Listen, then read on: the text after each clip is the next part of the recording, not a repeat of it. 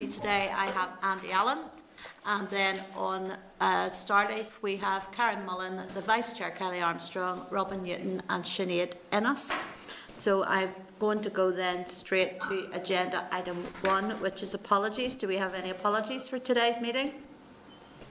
No, no apologies. Okay, I'll move on then to agenda item 2, which is draft minutes. You'll find the draft minutes for the meeting of the 20th of May 2021 at page 6 of your meeting packs. Can I ask members, are you content to agree the minutes as drafted? Agreed. Great, thank you. I'll move on then to agenda item 3, which is chairperson's business, and just to remind members that we're holding the third of our informal stakeholder events. That will take place next Tuesday between 1:30 and 3:30 in room 30. The theme is COVID recovery, and invitations have been issued to groups who had requested to brief the committee on issues within this theme. St Vincent de Paul and the Development Trust NI have confirmed attendance. The Carnegie UK Trust are unable to attend, and we are awaiting replies from Joseph Rowntree Foundation and the Belfast Chamber. I know we have a little bit of business, committee business in the Chamber on Tuesday. But all being well, it should be completed by then. But certainly, if it isn't, we'll just be running slightly later. So members happy enough with that for Tuesday? Yes? Chair, sorry, could you repeat what time we're starting at on Tuesday? It's just there was a bit of feedback. Certainly, Kelly. We're starting at 1:30. Thank you. We have booked the room from 1:30 to 3:30. Okay? Room 30, that will be. Okay then members, then I want to draw your attention to an event that co-ownership is running next Friday morning, the 4th of June at 10:30. All MLAs have been emailed an invitation, and co-ownership hope that by attending this session, MLAs and their constituency office staff will know more about co-ownership and be able to suggest products to help people who have housing needs. So that came in, I think we received that yesterday. I just felt I wanted to mention it today instead of leaving it until next Thursday. It might be a bit late for people to get into their diaries. So it's just to make members aware of that. And then also it has been brought to my attention that no confirmation has yet been given to Advice NI in relation to their contracts. Another temporary extension has been given up until the 30th of June. And this is very unsettling for staff, and welfare issues, as we know, are likely to increase, especially as furlough comes to an end.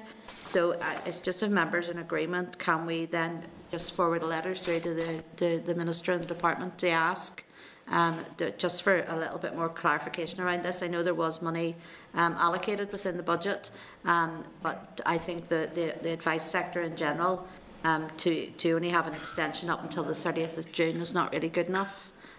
So it is for the staff. It's very unsettling for them. So members' agreement with that? Yes, Chair, can I also ask that we actually ask Advice NI what the impact of this is? Because I know when I worked in the community and voluntary sector, and others are like me, whenever you haven't got a contract, and given the fact that June is next week, you have to go into redundancy mode and let staff know that there's a threat of redundancy. That's good housekeeping within a company and within an organisation. I'm just wondering, has Advice NI had to take that step, or has there been an informal confirmation from the department for them? Because otherwise we're going to lose amazing experienced staff from positions that we need. I've also worked in the voluntary and community sector and know what it's like to become indeed the end of a funding contract even, or where funding hasn't been extended, and staff will naturally look for other jobs, and that leaves gaping holes within services. I also know that from sitting on the health committee for many years, and many of those contracts that were run right close to the wire. So I think that is a good point to ask Advice NI. Are they seeing any different? Are they seeing staff leaving because of the uncertainty and other issues? So yeah, we can certainly do that as well. Are members content then that we move on then to our next agenda item after that? Yeah. Okay. Yeah. Okay, members, I'm going to move then to matters arising. Can I inform members you've been provided at page 14 with a response from the Department for Infrastructure in relation to funding for the voluntary and community sector. A detailed breakdown of funding to all relevant organisations has been provided in Annex A. In overview, DFI provided funding to community places to provide independent planning advice and engagement services for people in communities. Then to 12 organisations through Road Safety Grant Scheme, and DFI also manages the PHI DFI jointly funded Active School Travel Programme. Then to the Lagan Valley Regional Park Limited, and also to a range of voluntary and charitable organisations through the Rural Transport Fund and Transport Programme for people with disabilities. Can I then ask on that item, are members content to note, or do they have any comments? Kelly? Chair, I need to declare an interest as the former director for Northern Ireland of the Community Transport Association. I know it's been a while ago, but I always like to declare that interest. Okay, thank you for that, Kelly. Are members content to note that response from the Department for Infrastructure? Yeah, and Chair, I suppose just to note that it is a very thorough response in comparison to the couple that we got last week, and even what we've received from our own department, I have to say, thus far. No, it is. It gives that breakdown that I think it was either yourself or Kelly brought that up last week, that we need a more detailed breakdown. So it is a fair response. You're quite right. Chair, there's one matter arising from this, and the reason why we were asking for it is a bit like we will be asking, I'm sure, the department ourselves over a number of periods of time. This is all 1 year budget. So planning ahead, when we're looking at the strategy for disability, the social strategy that's coming up, when we look at the investment that's provided through infrastructure on the transport programme for people with disabilities, there's no forward planning, there's no multi-year opportunities there to create efficiencies. This is something that's going across all departments. So one of the reasons we were asking for a breakdown from infrastructure, and it just goes to show this is cross-departmental, is the single year budgets don't give any certainty going forward. And I know that infrastructure will be committed to providing repeat funding of this nature to those groups, but it's actually not a cost-efficient way of funding organisations. Like, for instance, there's a pilot project to enable RCTPs, I know stands for the Rural Community Transport Partnerships, and DA, Disability Action, to buy electric minibuses. That's wonderful, but you buy an electric minibus and then you don't get any resource money to actually pay to run the things. And there's very little electric vehicle infrastructure out there for charge points. So there's a lot of cross-departmental working, and I'm hoping maybe we could write a letter to the folk within the department who are working on the disability strategy to ask them, have they and will they be including a section on how money is spent across departments to ensure that outcomes can be delivered for people with disabilities on a long-term basis. I'm happy enough with that proposal. Members agree with that? Yeah? Yeah, I don't see anybody not agreeing. So no, we can take that proposal forward. Is there any other comments members wish to make on page 14? No, we're happy. I move on then to the next item. All right. I'll move then on to page 19, where you'll find a ministerial response in relation to the flexibility of council meetings.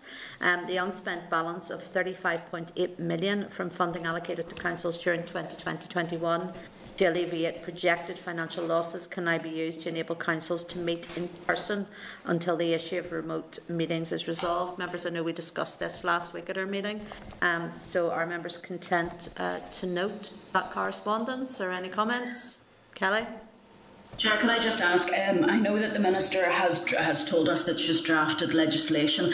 It's still not on the agenda for next week, and well, I suppose we'll find out at Business Committee on the 1st of June whether or not it'll be on the next week after that. But given the fact that this legislation won't take effect until royal assent is achieved, can we check with the department when they expect councils to be able to access remote working? Because by then we may well have a situation where COVID allows people to go and work from their offices again. I'm just wondering how long that will be. Will it be September, October? Can we get a date or a potential date from the department when they think that this will go forward?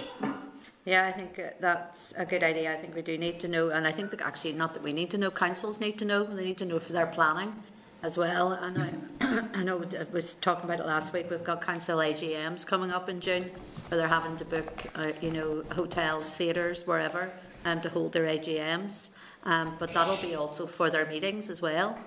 And albeit I know over that summer recess period, there maybe not quite as many meetings take place. But I do think in order for them to plan, it would be good if they did have a clear timetable of when they expect this legislation to come into effect. So I'm happy enough with that proposal also. Any other members want to make comment or happy with that proposal and we move on? Okay, moving on then. Can I ask you to turn to page 20, where you'll see a response from DWP in relation to special rules for terminal illness. I can hear somebody speaking in the background. If members could put themselves on silent. I think it's you, Fra. There we are. Janice, my screen's gone off. Okay. So I can't see anybody at all anymore. Can I just then inform members, as I said, page 20, response from DWP in relation to special rules for terminal illness. DWP states that it is committed to delivering an improved benefit system for claimants that are nearing the end of their lives and is working across government to bring forward proposals following the evaluation. DWP remains committed to implementing the key areas identified in the evaluation and a consensus to change the 6-month rule, improving consistency with other service used by people nearing the end of life and raising awareness of support that is available. The outcome of the evaluation will be announced in due course. Again, members, any comments on this or content and note at this stage? Okay, I can't see members anymore, so you need to speak if you've got. If you don't speak, I know you're content. So that's. I think I have to say we're content with this response, but it's very disappointing. Yeah, Chair, same. Just I suppose maybe I know they're saying there, but maybe asking for further clarity when we really make a decision. Yeah, I mean it's the best possible outcome that DWP bring this forward. And you know that we would hope that this is done sooner rather than later, and you know, fully support that. So if there's anything further that we can do to advance that and support that, then I'm happy enough. If members want to do any of that. Any other comments? No. Okay. Look, I'm going to move on then to page 21, where you'll see a departmental response in relation to the shared prosperity. UK Shared Prosperity Fund. The Community Renewal Fund is a 1-year pilot scheme. In preparation for the UK Shared Prosperity Fund, an initial allocation of 11 million has been earmarked for Northern Ireland. This fund will be administered directly by the Ministry for Housing, Communities and Local Government.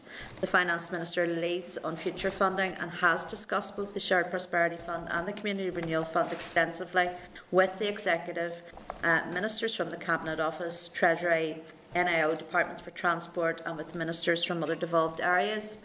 Members, again, this was discussed last week and was discussed during question time last week as well with the Minister. Anybody want to comment further on this? Are they content to note at this stage? Content? Yeah. Okay.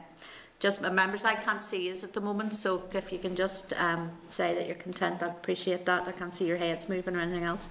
I'm going to then move on to page 22, which is a departmental response in relation to the historic status of the Boyne Bridge. The department can confirm that the present bridge was built in 1935-36 and is not afforded statutory designation by listing, as it has been determined not to meet the statutory tests for listing.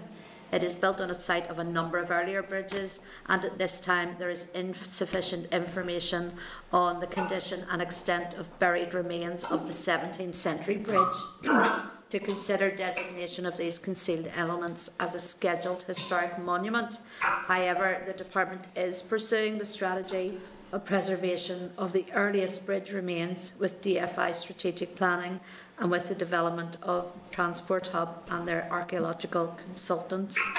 Members, I know some of us will have received emails around this as well. Just asking at this stage, members, any comment or content to note at the moment?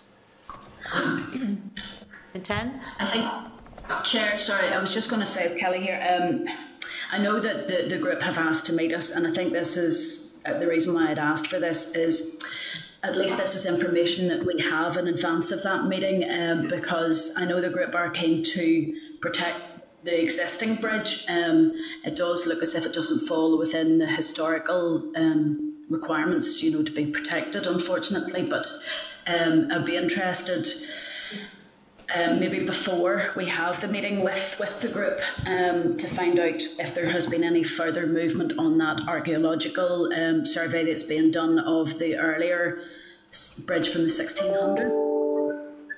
So I appreciate there's something that's coming through later on that. Yeah. Sure. Go ahead, Fran.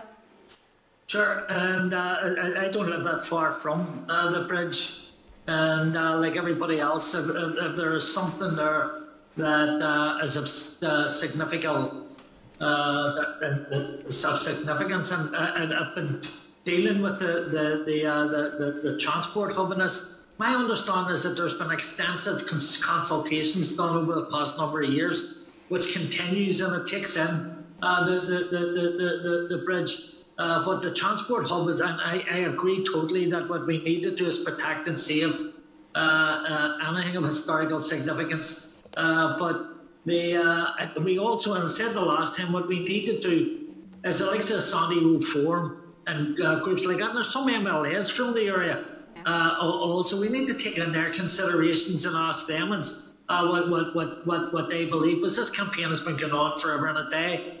And there is a multi-million pound scheme that is planned, and initially, when I think it was the Saltwater Bridge that they were talking about, that King William crossed obviously a few hundred years ago. Now it's worth protecting, but my understanding is that bridge itself has been encased in concrete during the building of the 1936 bridge, which is a bit off. So I think there's rather than listen to the group, but listen to a wider thing. There was an extensive consultation where local opinion was taken on board, and the crucial element of what the transport hub in general means in terms of employment and infrastructure in the general area. So there are two trains of thought of it locally, from what I understand, and we should tap into that also. Okay, look, thank you for that, Fra. I mean, we can, if it's members' will, we can certainly ask for further information or briefing on this. There's not a problem from all interested parties. Could that include information from the transport hub? Yeah, absolutely. Yeah, it has to be all interested parties. It can't just be one or other. Kelly? Chair, I was just going to ask, I know this is maybe a bit of work for somebody, but can I get clarification what the committee's role is on this? I know that the group are trying to save a process, and as Fra has said, there's millions of pounds going into the transport hub, which is very exciting for the area. Whenever I was in infrastructure, I was involved in some of those conversations. But I'm just wondering, from this committee's point of view, what is our role? What can we do with this? I'm just unsure if the group comes to speak to us, what we can do for them or can't do for them, if we can maybe get clarification on that. Yeah, I would assume our role is, because of the historic nature, falls under our committee, and that is important. That's extremely important. But the actual the transport hub would not fall under the transport side. It wouldn't fall under our committee, but certainly the historic side does. So that's why we would be listening from that angle. So we would. Okay, members? Are members happy enough that we move on from that? Yeah. All right, members, can I then ask you to turn to page 24, where you'll see a departmental response in relation to the Job Start Scheme. The response provides confirmation of engagement between officials from the department and colleagues in the Department of the Economy throughout the development of the scheme. This has included the career service. Agreement was reached with careers advisors would, as part of their delivery advice and guidance, consider if the Job Start Scheme was an appropriate option on a case-by-case basis. Where a careers advisor and a young person determines that the job start scheme is an appropriate option, that will then be signposted to a work coach if they receive a working age benefit, or directly to the Job Start Scheme administered. It's really hard to say this. Job Start Scheme administration team. If they don't, work coaches are an integral part of the Job Start Scheme. They are crucial to the success of the scheme and have been involved in the designing of the scheme and preparing for the launch. Work coaches will provide in-work support to young people who take up Job Start jobs, and check in with the young person at the end of month 5 to have a discussion about next steps and whether they need support to find another job after the Job Start opportunity has completed. Members, again, I think this was responses to some questions we had asked. Have you any comments on that? Are you content with those responses? Chair, can I just raise a couple of notes on it? Go ahead, Robin. Hello. Yes, go ahead. Yeah, thank you, Chair. And I think I am a bit concerned with the Job Start scheme, and it looks to me as if we might be moving back to schemes that didn't have a great reputation, YTP and YOP and things of that nature. And I think the essential one that is missing for me is the ability of the young person to actually gain a qualification, a vocational qualification. And I do think there is a danger, and I know that the department have huge levels of experience, but if there is no qualification for the young person at the end of the programme and they aren't offered a job by the employer, which I anticipate may be significant for a number of them, that indeed they leave the scheme and they move on to something else without having gained any recognised skills. Now, if that can be addressed, then I would be certainly much more comfortable with the scheme. But I think, Chair, we have asked, the committee has asked, the question around qualifications on a number of occasions now, and we haven't actually had an answer, specific answer to the question. No, you're absolutely right, Robin, and some of us are old enough to remember those various schemes through the years.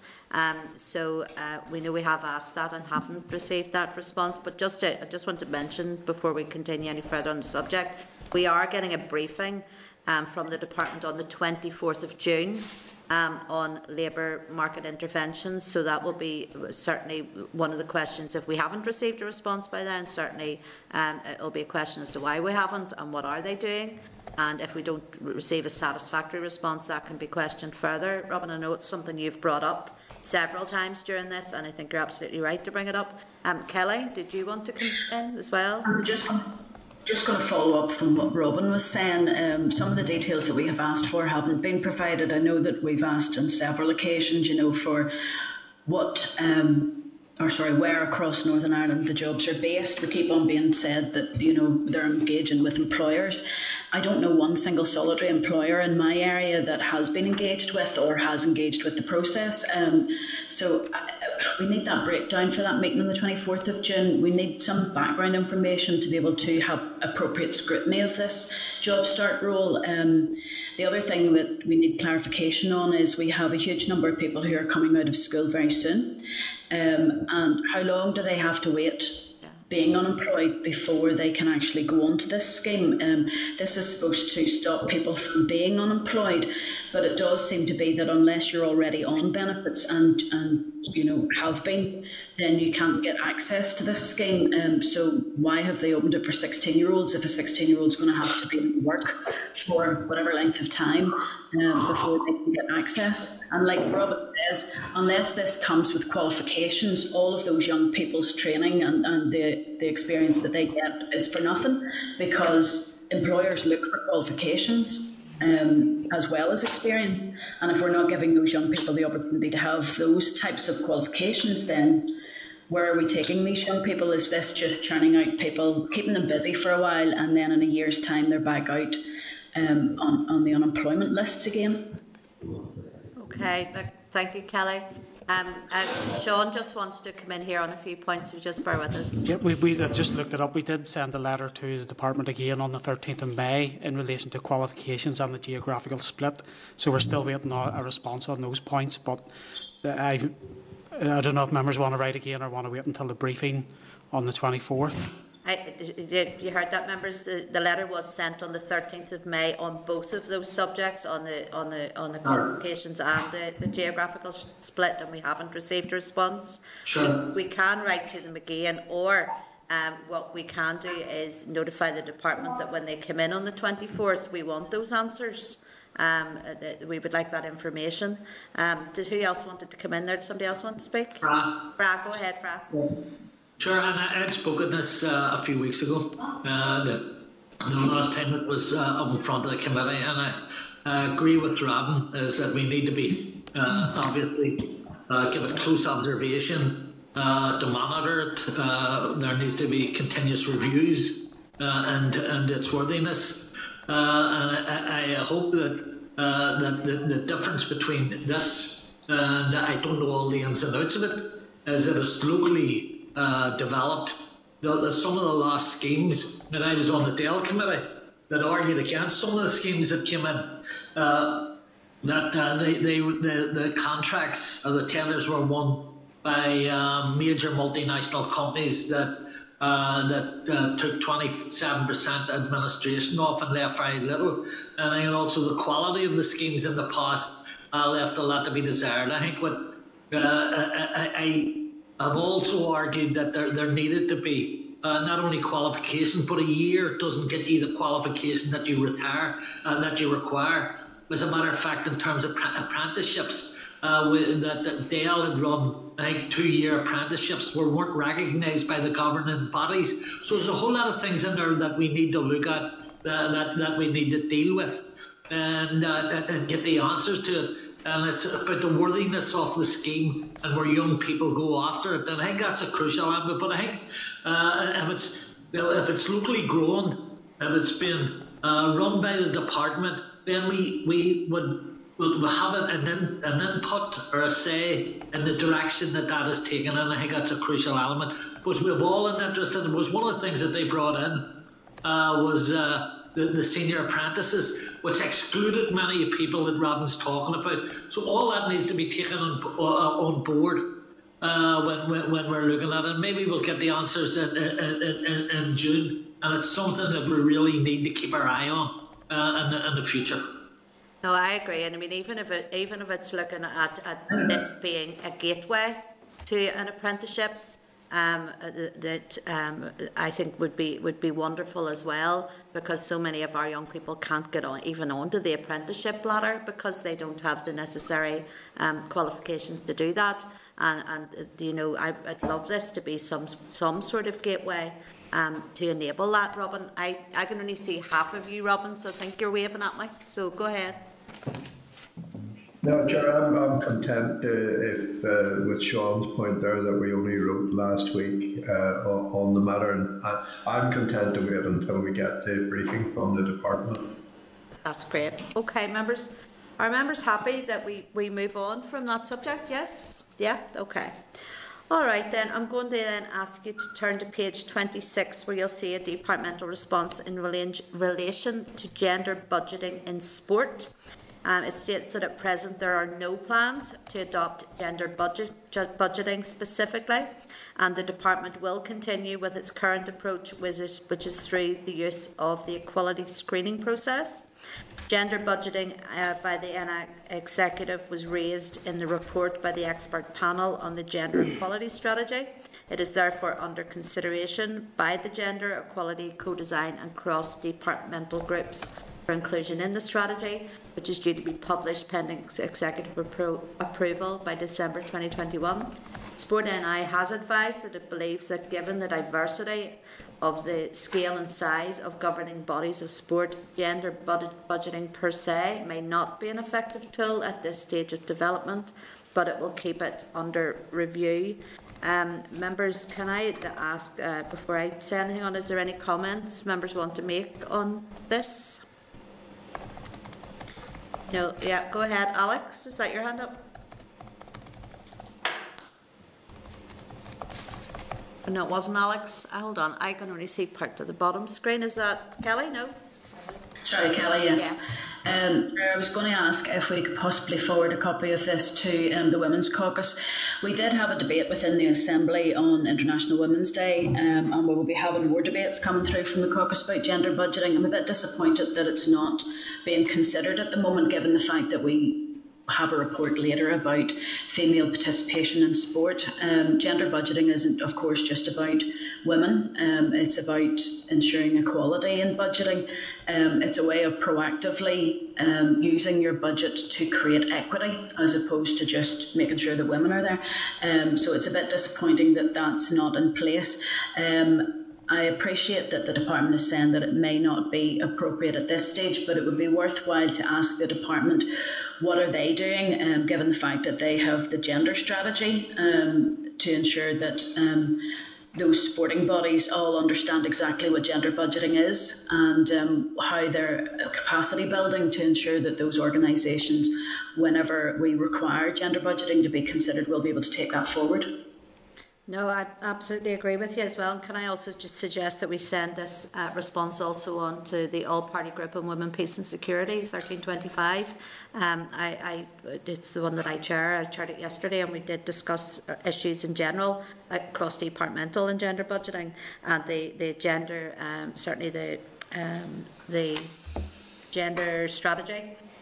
Came up, and issues, we received responses to the APG around specific gender issues, and are being told constantly because of Section 75 that one gender cannot be prioritised over another, and you know it's just not good enough that when you look at violence against women and girls, or you look at gender budgeting or the gender strategy.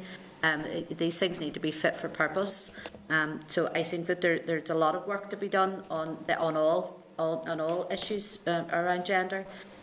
So if members are agreed, can we ask for that as well to be sent forward to them for their further consideration? Any other comments on this, members? Or happy to move on?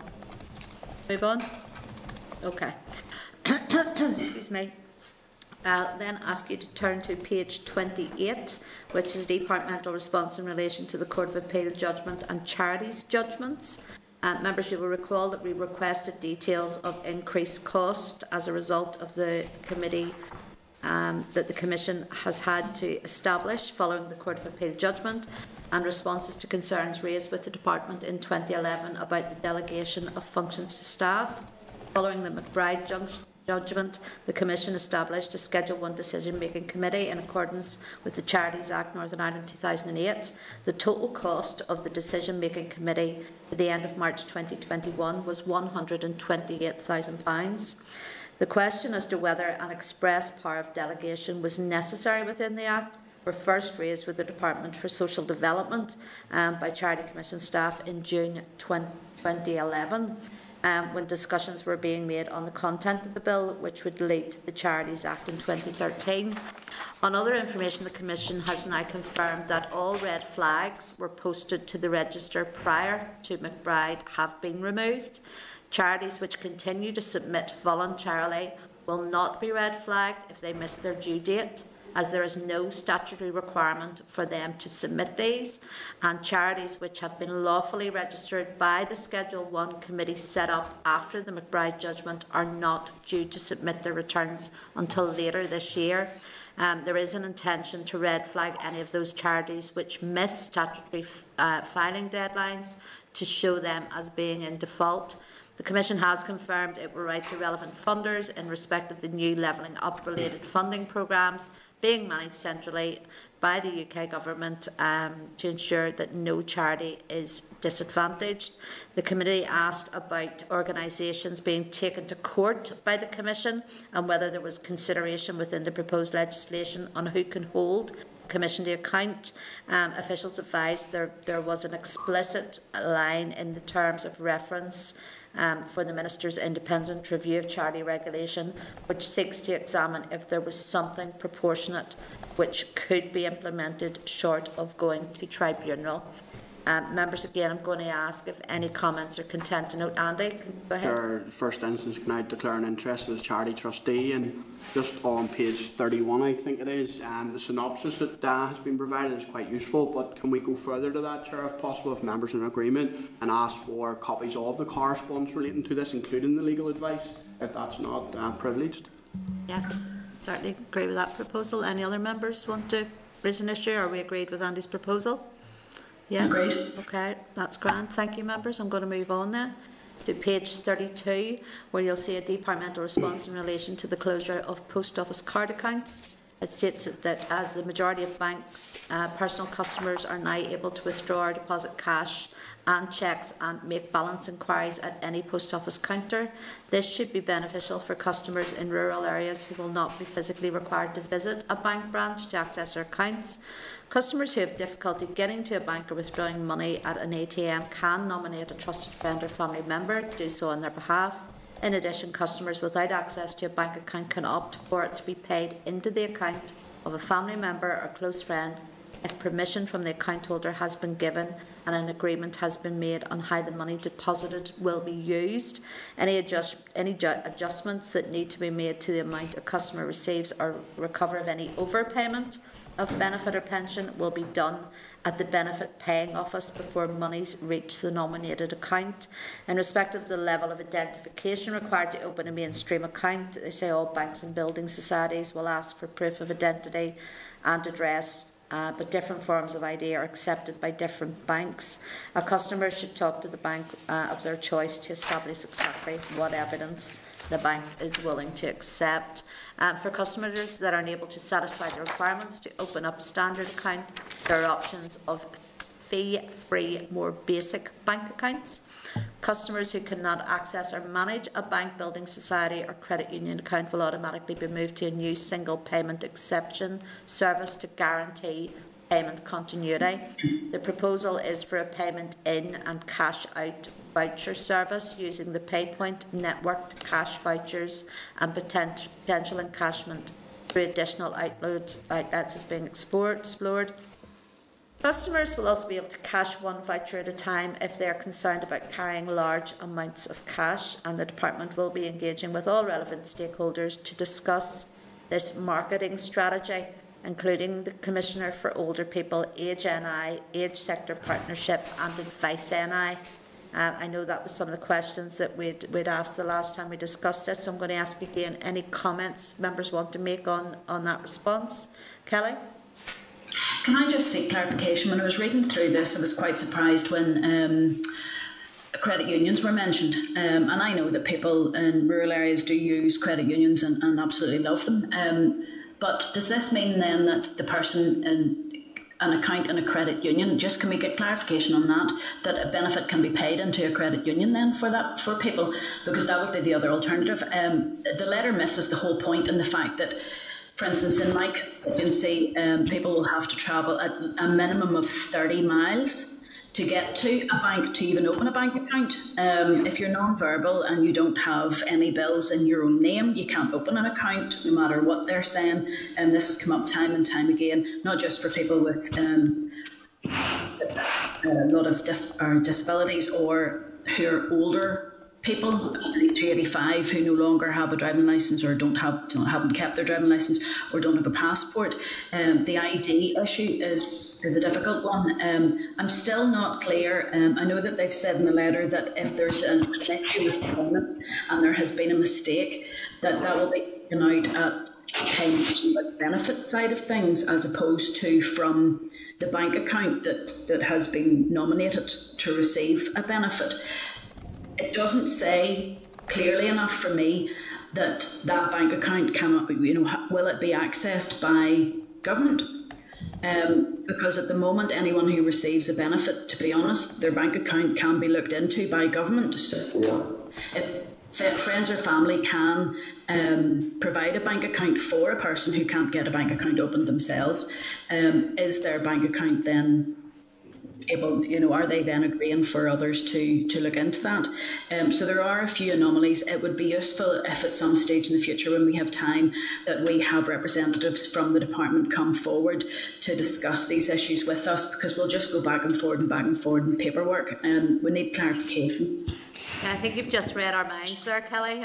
The clerk just passed me a note to say, right, okay, enough is enough here of this back and forward. We need to get a briefing on this. So I think that is something we do need to do. And I mean, even for the credit unions, and I know myself, because I opened one not that long ago, I had to take down photographic ID to open up a credit union account as well. And, utility bill and all those other things. So, I mean, it's equally as difficult as any bank to open an account in, as it should be for many reasons, as we know. So yeah, that issue around credit unions and paying benefits into credit unions would be good to know. So look, let's do that. Let's rather not. This has just gone on, bouncing back and forward. Yeah, it's coming up in my matters arising nearly every other week. So I think we need to get them in and get them to answer the questions then that members have. Members happy enough with that action on that? Yeah? Happy with the action. Good stuff.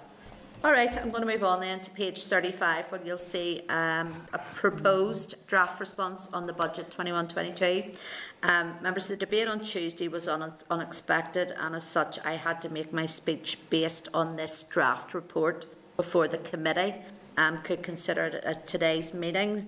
Members, if you have any comments, are you content with this response and that we issue it then through to the Committee for Finance? Yes, please. Yeah, okay. Andy, do you want to come in? Sure, yeah, I'm content with the report. Just further to that, and I'm mindful, again, to use your previous comments, enough is enough, and this is a regular occurrence on our matters arising, is the welfare reform mitigations and the closing of the loopholes. And it's just if we can write to the department and get a better understanding of where this is, because we've had various pieces of legislation, and today we're going to get a briefing on gambling, very important. But the welfare reform regulations and the closing of the loopholes, it just seems to have disappeared. The department's been working on this for some time now, and I just cannot understand why the legislation has not been introduced to the Assembly as yet. Okay, no, I think that is it's something that we need to certainly bring it in. The clerk wanted to come in there. John, do you want to? I was just suggesting that we actually ask them to come in and brief on this issue as well, then, rather than the back and forward, get them in and ask the questions. Let's just do that, get them in, get the department in and let them brief us. We went into closed session last week for our forward work programme, so we've completely thrown it out the window again this week, but there you are, that's the way it goes. So yeah, that's another one that we need to get in sooner rather than later. I'd like that before summer recess as well, to get a handling on that. Members agreed? Agreed. Stuff. Alright, members, we're going to then, that's me finished, I think, is it? It is, that's the matters arising finished. We're going to then move on to agenda item 5, which is a departmental briefing on the reform of gambling law. Members, you'll find this paper for this agenda item is at page 42 of your meeting pack. Then can I then welcome Liam Quinn, Martina Campbell and Kieran Mee. Let me just see, we'll just wait until we bring you all in. There we go. There we are. These are all now in the spotlight. You're very welcome. Good to have you here. Liam, good to have you back. Never mind here. Good morning, Chair. I sort of feel like I should really give apologies for not attending the last 2 meetings. But I know, strange not having you with us. No, that's fine. Like, Liam, if you want to go ahead, is it yourself that's going to present? Yes, Chair. Excuse me, Chair. I'm just checking. Can I be heard? Kieran Mee here. Kieran, we can hear you. Your screen is your screen's like a snowstorm. But we can certainly hear you. I can see you, but unfortunately you can't see me for some reason. I'm just checking. Thank you. No bother, Kieran. Thank you. Okay, Liam, go ahead. Yeah, Chair, I'll give some background to how we got to where we are now and discuss how the Minister proposes to proceed around the reform of gambling. And then my colleagues Martina and Kieran will go through the detailed proposals and we'll take any questions if that's okay.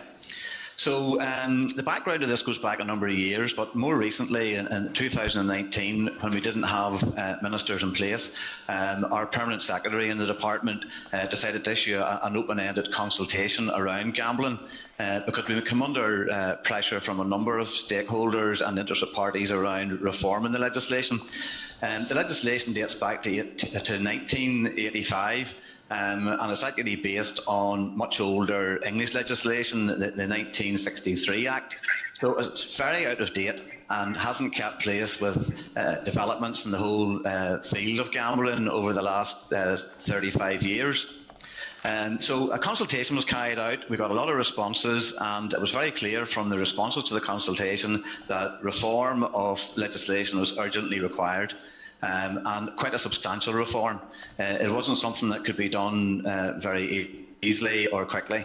So the Minister considered her options, and looking at the scale of the reform, it was clear that given this was a very short mandate, which now is due to expire probably in March 22, it would not be possible to undertake the full reform that is required. Just to give members an idea of what we believe would be needed to be done to reform the gambling legislation properly, the Act in GB, which came in 2005 and is ready up for review, it has 360 articles. So for us to bring forward a bill which will have 360 clauses and try and get it through between now and next March, it's clearly not possible. Members will have had experience of dealing recently with the licensing bill, which had 36 clauses. This bill would be 10 times that size and would need a huge resource from the department to try and deliver it within the timescale and from the committee. So the Minister concluded that that clearly wasn't feasible and has decided rather than doing nothing, she feels that it's important to try and do something. So what we're bringing forward here now is a smaller bill which will try and tackle some of the issues that have been raised during the consultation and which can be done by way of an amendment to the existing order rather than a full rewrite. Essentially what we're talking about is a two-phased approach. We will take forward in this mandate some of the issues that can be achieved and can be delivered before the end of the mandate. And then it'll be for the new minister in the new assembly after the election to decide how to proceed. But the expectation would be that officials will put to the minister options for a phase 2, which would be a much fuller reform of gambling legislation. And the executive have signed up to this approach and have now agreed that we will draft a bill which we will hopefully the Minister will introduce to the Assembly before the summer recess, which would allow the committee stage to start before the summer and give us time to complete the legislative passage by the end of the mandate. So, Chair, that's the background. I'll now ask Martina to take us through some of the proposals that the Minister is bringing forward.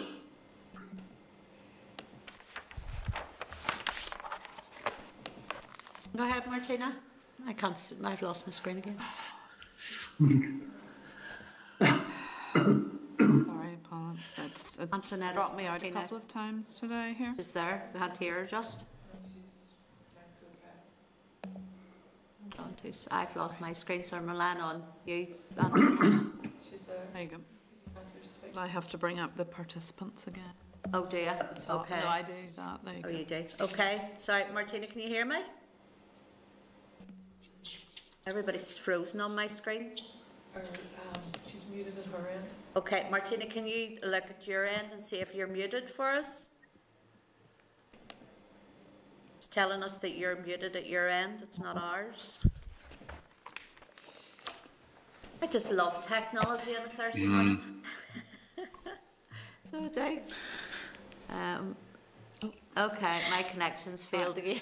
I'll go. Chair, if it's helpful, I'll maybe take you through some of these proposals. I need to get a pair of glasses so I can read.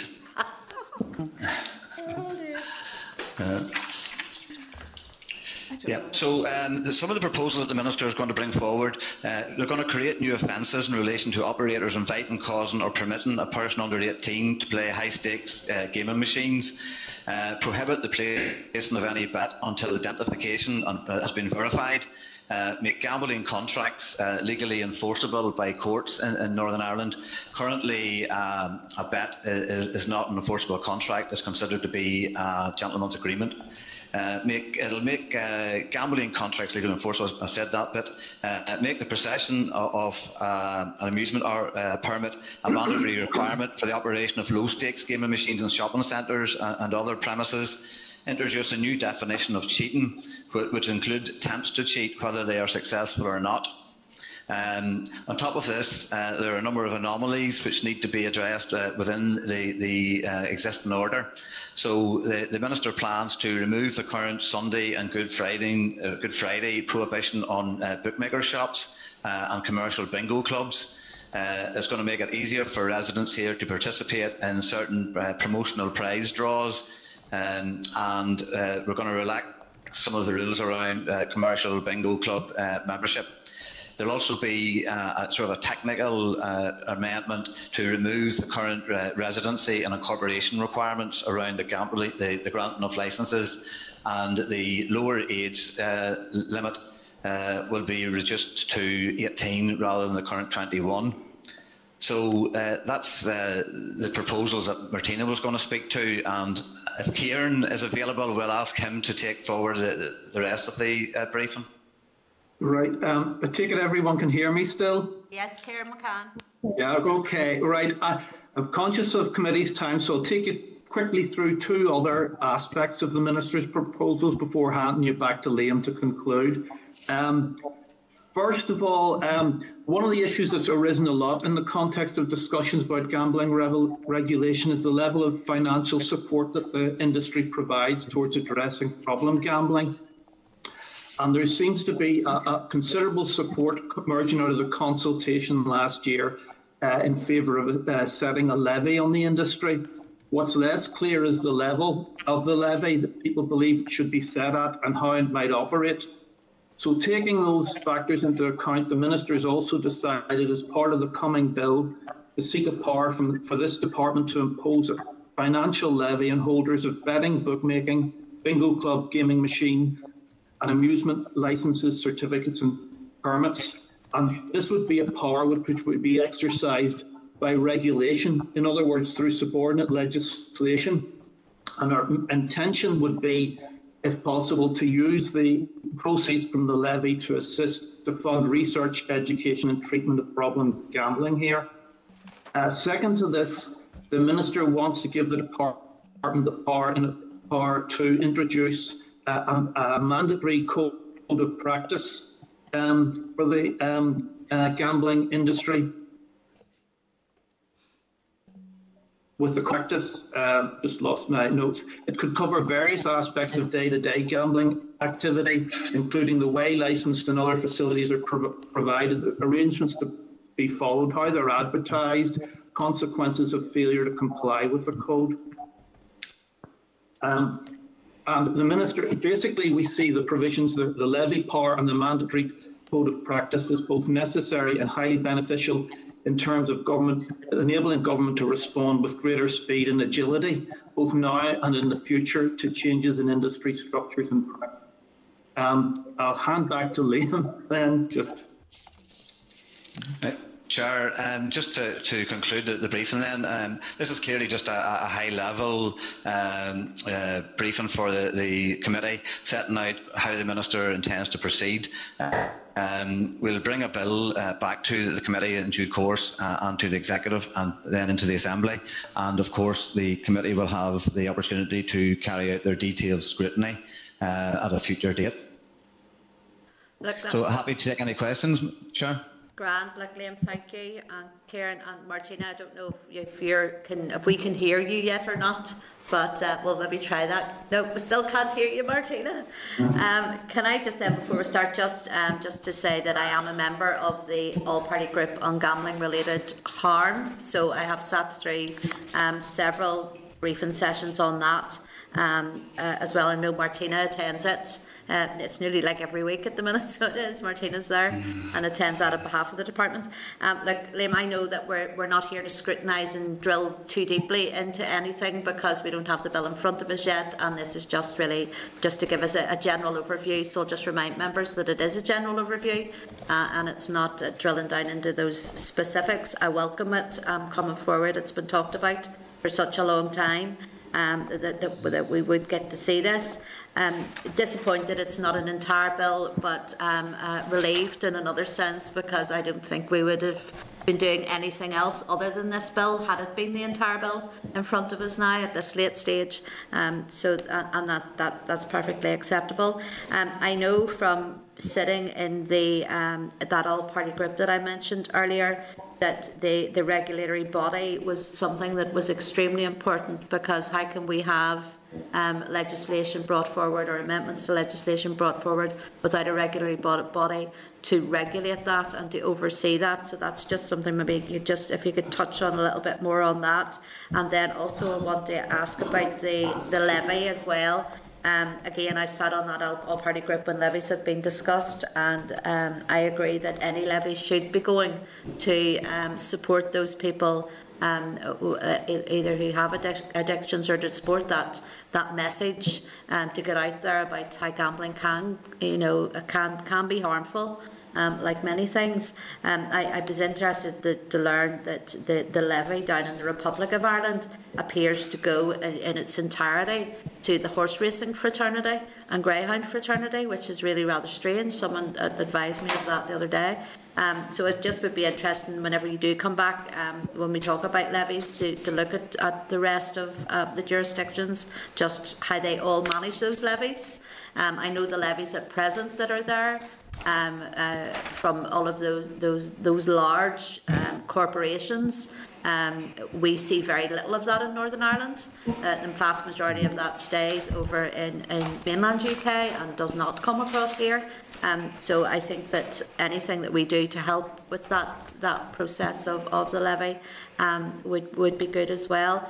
And then again, we would be grateful if we could have this with us before the end of June, just to enable the committee then to go out for the committee consultation over the summer period, and then in that way we can hit the ground running then when we come back after recess. So that's just those points I wanted to make. And again, I understand this is just our first glimpse at this. It's not for drilling down and asking some of those more awkward questions. Yeah, sure. I'll take those now. Just on the regulator. For example, the Minister has said publicly that she does believe that the way forward and regulating gambling here is through an independent regulator. But the way our order is structured and drafted, to build in a regulator, the regulator is key and central to all of the legislation. So it does require an entire rewrite. It does entire a completely new bill, which would have the regulator front and centre as the key organisation for regulating and controlling gambling. So creating a power or creating a regulator now would be of no benefit, because the legal structure isn't there to allow the regulator to act effectively. Our enforcement currently is carried out by the police. And that would continue after this phase 1 bill goes through. But in phase 2, any minister bringing forward a bill would need to restructure the legislation entirely to have the regulator right in the centre. So that's why the regulator isn't here in this draft proposal. Around the levy, the levy in the south is similar to the one in GB, but it's a very different levy. That's the horse racing levy, Chair, where bookmakers pay a levy which goes towards helping to support and sustain horse racing. and it doesn't come into the gambling field for us here. What we're talking about is an entirely different levy, which, as you quite rightly say, would be used to help deal with problem gambling. And it's almost along the lines of polluter pays, in that if the gambling organisations are contributing to this harm, then they could make a contribution towards treating people who do have problems with gambling, but also educating others about the potential harms for gambling and how to avoid it, and how to try to avoid gambling to excess, or gambling that's going to cause you other harms, such as mental health issues or financial problems. So those are the 2 points you raised, Chair, and quite happy to take any other questions. I've Sinead and then Alex waiting to ask a question. Just remind members to use their raise hand function to let me know if they want to ask a question. Just just finally on the levy, and I know that this is maybe crystal ball stuff. But has there been any preliminary figures on around just the total amount that levy could provide per year to help with these services? Maybe, Chair, if I could maybe tell you a little bit about how we envisage the levy would operate. Yep, as I say, we would see this as something that's set through secondary legislation once we've taken the power. And the benefit of that would, as we see it, would be that it would allow us more flexibility, not only to really set the amount, prescribe the structure, and if needs be, because it's secondary legislation, if we need to change the amount at any stage or change the structure, we can do that relatively quickly. One of the problems we have with the 1985 order is that it's inflexible. And therefore, even if you were to try to make small amendments, that often requires you to go through changing the primary legislation itself, which is obviously very time consuming. So we see this as something that we will consider it at secondary legislation stage, and obviously consult that way. Thank you, Karen. That certainly makes a lot of sense. It does, yeah. No, look, thank you. I've nothing further at this stage. I really do look forward to getting that bill in our hands and starting proper scrutiny. I'm then going to go to members. As I said, I have Sinead and Alex and then Fra. So Sinead first. Thank you, Chair, and thanks to the officials for bringing this in front of us today. I suppose I have a bit of a vested interest in this because I was responsible on behalf of Sinn Féin for putting together our party's gambling policy document a number of years ago. So, there's a lot in the recommendations that we have here that, that certainly was included in our own document. I think it's important to note, I think, that, most people who gamble, they do it responsibly and they do it socially. Or sociably, but unfortunately, we have seen a massive increase in the instances of problem gambling right across these islands. So it's something that we do need to be taken seriously and really tackling. Some of the recommendations are definitely welcome in terms of the levy. Absolutely, it has to be a polluter pays type model, similar to that they have in New Zealand. The age verification is so important because I think there's like a 72-hour window before you have to actually produce identification when you're gambling online. So I mean, you wouldn't go into a bar if you were chancing your arm and you're underage. You wouldn't go into a bar and drink for 3 days before the proprietor asks you for to produce ID. So that's definitely welcome as well. The only thing I would say is, certainly from our own point of view, our own party point of view, we would like to see some action in terms of the FOBTs, fixed odds betting terminals, and a phased approach into actually phasing those out completely.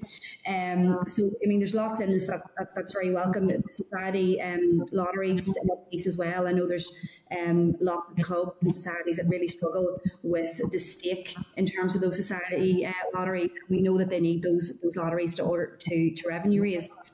So if we get down to some questions, and I appreciate what the chair said, that this is not this is just a brief overview, and we don't have we're not going to be drilling down, but I just have a few questions in terms of the In terms of the, the regulator, because I think I would be very, I'd be adamant that any regulator would have to sit outside of the department in order to maintain that level of accountability. So, if and when we get to the stage where we have, and hopefully we do, a regulator, a gambling regulator, is that something that the department would agree with in terms of them actually sitting outside the department and having that sort of level of autonomy? So just if there's any information just in relation to that. The one issue I do have is, and this has come up during our consultations with the industry when we were putting together this document, and it's in relation to I suppose the hospitality industry, the tourism industry, and a lot of arcades and things, especially around border areas, would actually get their machines from the south, so they're programmed as per the regulations in the south. So I think there's a bit of concern just among that side of the industry, that if the stakes and prizes are brought in line with what's in the UK, that would have put those. You have Bundoran, we have Newcastle here in South Down, those sort of tourist industries where there's tourist places where people come. So there's a bit of concern among the industry there that they would like to see regulation island-wide in terms of Ireland, that we were brought into line with the rest of the island as opposed to bringing it in line with the UK, which would put those areas at a disadvantage. So listen, on the whole, delighted to see the changes being brought through, and the sooner we can get them, those amendments made, the better. Yeah, thanks, Sinead. On the regulator, the minister's already said that she does see the regulator being independent, which would mean it was outside of the department, and I think that would be in line with international best practice. Ourselves and the South are two of very few jurisdictions left that don't have independent regulators. So that would be certainly the way forward in phase 2. On the gaming machines, as I understand it, the vast majority of machines being used here are supplied from Great Britain. But I mean, again, that would be a matter for the committee to scrutinise. The difficulty for machine operators here is that our stakes and prizes are so low that they have to try and sort of cannibalise old machines to try and keep them operating under the current restrictions that we impose. Whereas newer machines, which customers see as much more attractive, can't be legally used here. And I know in the South, I mean, a lot of their regulations are very out of date as well, and they are looking at reform there.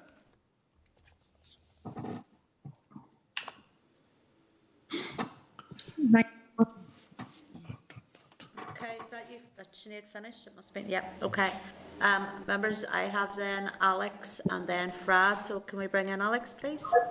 Go ahead, Alex. Hi. Okay. I don't know how I'm going to explain this to you, but I'll try. But thank you for your presentation. One of my wee queries is, I've had over the years people coming to me complaining about the gambling laws to do with banks, and that banks are maybe doing competitions for their customers. So like maybe the Halifax will do something in the rest of the UK, but because of our gambling laws in Northern Ireland, they can't give the same stuff to people in Northern Ireland who are using the same bank. It's all down to the gambling laws. Is that going to be addressed under this or the second stage, if that makes sense? Yes, there is a proposal that we're looking at too. What we would like to do is to make it easier for residents here generally to participate. I think you're referring to promotional prize competitions and so on and draws, and make it easier for people here to participate in those on the same basis as people who live in other jurisdictions, including some of the, I think you're possibly thinking of the Halifax competition and so on. So that's part of the present proposals as well. Okay, that's good news. That's the only question I needed. Thank you. Thank you, Alex. Thank you. If I could bring in Fra, and then we've got Mark. So Fra next. Sure. Thank you very much, and again, thank you to the the people for the presentation. And it's very interesting, because you and I would know that we have spoke about gambling over this past number of years, and without it being moved forward. And I think the crucial thing is that and like the licensing laws, that we were dealing with things that had an impact in the past, and we needed to bring it into the future. But I do believe that even though it's a small bill, or small piece of legislation, I think what it does, it shows the intent of the Assembly to finally move to provide legislation that allows you to deal with this here. I'm glad to see that the question of illegal gambling is in, and that it's opening up the Sunday gambling, because over the years you talk to people who may had a bet or gambled on some of the illegals, only to find that the size of the pot that they'd won, that the person wasn't able wasn't able to pay out, and they lost out. As a matter of fact, interestingly, you were listening to a case there in England some weeks ago where there was it run into several million, and it was a lengthy court case. So all of this seemed to work well for those that provide gambling houses, and not for the pundit that does the small bet. So I think that's a good thing. But like Sinead, I think that it's essential that the administrator of the thing is independent. The regulator, sorry, is independent to do other sends out all the wrong messages to the thing, and it's the same with the levy. I think that needs to be independently controlled and run also, and because then it would remove any taint if that's possible of where not where the money's coming from, but who is deciding where it goes to. Thank you. Yeah, thanks, Fra. And as I said earlier, it's international best practice that any regulator should be independent of government. And on the issue of contracts, gambling contracts being enforceable in law, I think that is good news for punters and consumers generally. I mean, in this day and age, relying on a gentleman's agreement for someone to pay out, while it hasn't been hugely problematic here, it could well be. Okay, Fra, his way. Okay, thank you. Can then I ask that Mark be brought in, please? Mark, go ahead, Mark. Thank you, Chair, and thanks to the officials for the presentation. A couple of the points that I had been going to make have been, including the one Alex made about the exclusion of people here in Northern Ireland from competitions and that being run by banks and building societies. But I'm glad, like everyone, to see some action being taken. It's not a whole bill. I'm also glad to hear that. But I think we shouldn't be complacent about the fact that because it's not as big a piece of work as it might have been, that it's going to be easy for us to get through, and there aren't going to be issues that arise during the committee stage and beyond, and what comes back from consultation on this. As regards the levy, one point I would make, we've spoken before about online gambling, and that is a major problem, if not the major problem, when it comes to gambling. Is it envisaged that there be any sort of recourse to extract the levy from online betting companies? Because the danger would be here, and I was chatting to a guy who works in the bookies the other day, just bumping them in the street, and he was saying how, back open for a few weeks post-lockdown and that, and it's dead. He said anyone who wasn't online before is online now, and it would be important that the level of that levy is right. Yes, we want the money coming in and being directed to help people affected by by the harm that gambling can and certainly does cause many individuals, but you don't want to say that at a level where the only people being hit for it are those who are open here, those who are employing people here, those who are paying rates here, while you've your Bet365s whose chief executive can pay herself over £500 million last year to just sailing away scot-free. Yeah, Mark, I think you're absolutely right. While this isn't the full reform of gambling that is probably required, it'll still be difficult to get this through within the time we have available. And I've no doubt that there'll be huge interest whenever the committee goes out with their call for evidence. And you'll have all sorts of interested stakeholders wishing to come forward and give evidence to the committee and have their voices heard.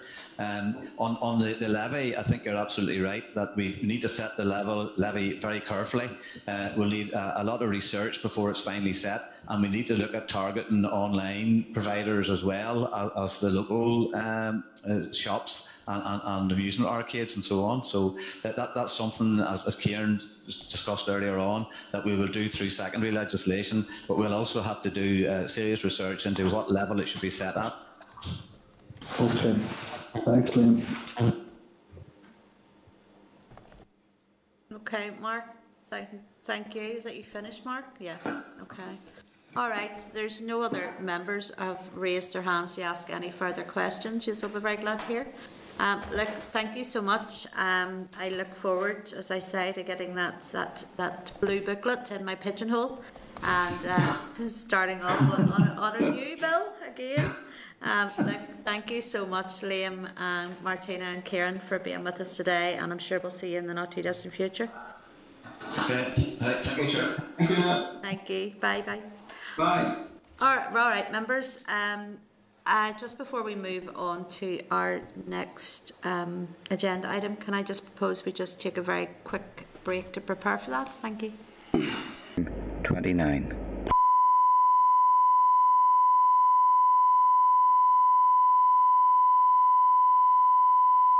This is the Northern Ireland Assembly Committee Room 29. This is the Northern Ireland Assembly Committee Room 29.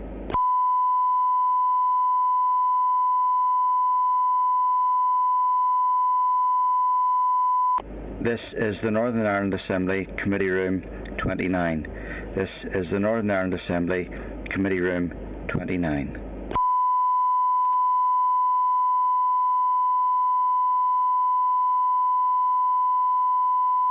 This is the Northern Ireland Assembly Committee Room 29. This is the Northern Ireland Assembly Committee Room 29.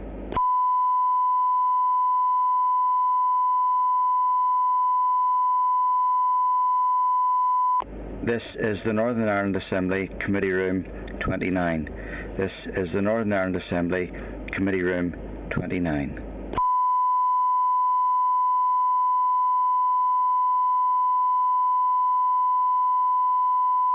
This is the Northern Ireland Assembly Committee Room 29. This is the Northern Ireland Assembly Committee Room 29.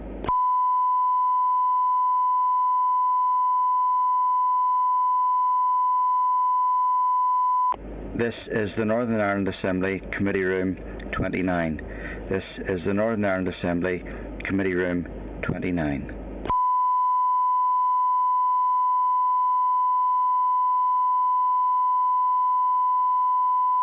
This is the Northern Ireland Assembly Committee Room 29. This is the Northern Ireland Assembly Committee Room 29.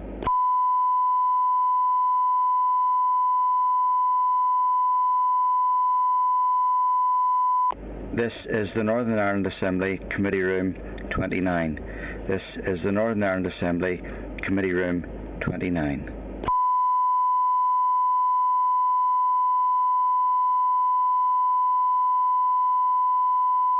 This is the Northern Ireland Assembly Committee Room 29.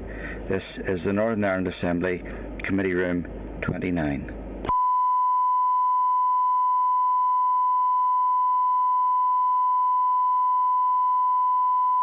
This is the Northern Ireland Assembly Committee Room 29. This is the Northern Ireland Assembly Committee Room 29.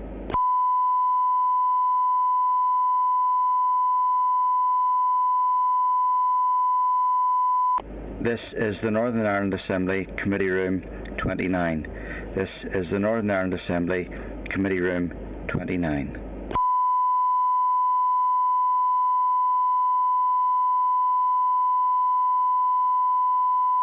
This is the Northern Ireland Assembly Committee Room 29. This is the Northern Ireland Assembly Committee Room 29.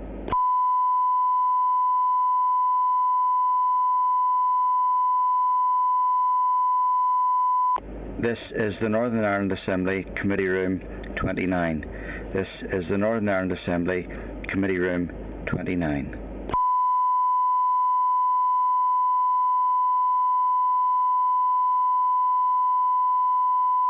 This is the Northern Ireland Assembly Committee Room 29. This is the Northern Ireland Assembly Committee Room 29.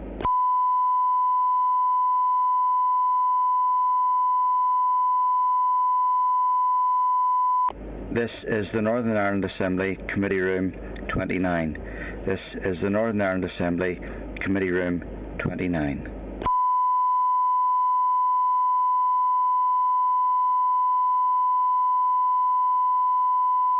This is the Northern Ireland Assembly Committee Room 29.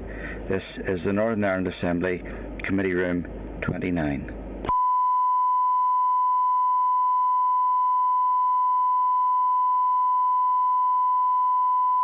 This is the Northern Ireland Assembly Committee Room 29.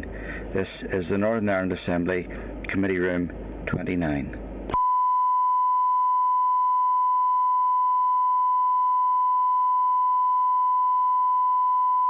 This is the Northern Ireland Assembly Committee Room 29. This is the Northern Ireland Assembly Committee Room 29.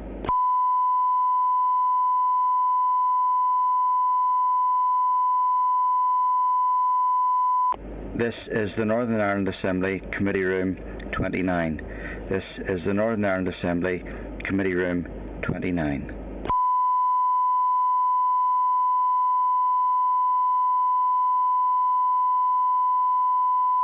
This is the Northern Ireland Assembly Committee Room 29. This is the Northern Ireland Assembly Committee Room 29. This is the Northern Ireland Assembly Committee Room 29. This is the Northern Ireland Assembly Committee Room 29. This is the Northern Ireland Assembly Committee Room 29.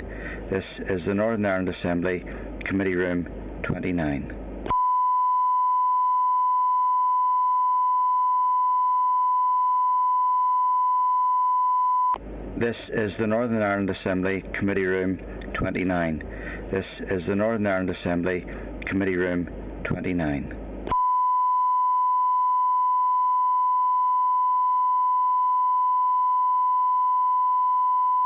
This is the Northern Ireland Assembly Committee Room 29. This is the Northern Ireland Assembly Committee Room 29.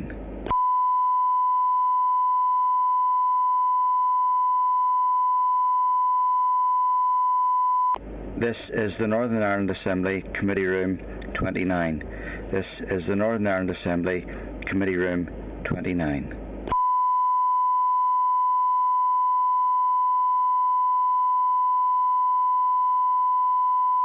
This is the Northern Ireland Assembly Committee Room 29. This is the Northern Ireland Assembly Committee Room 29.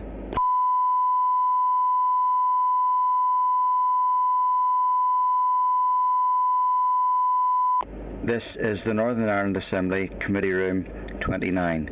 This is the Northern Ireland Assembly Committee Room 29.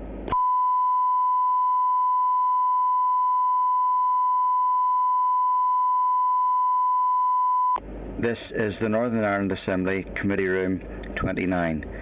This is the Northern Ireland Assembly Committee Room 29.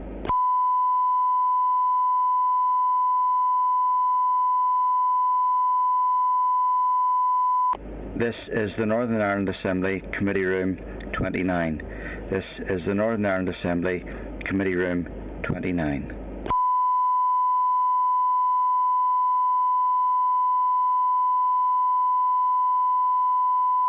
This is the Northern Ireland Assembly Committee Room 29. This is the Northern Ireland Assembly Committee Room 29.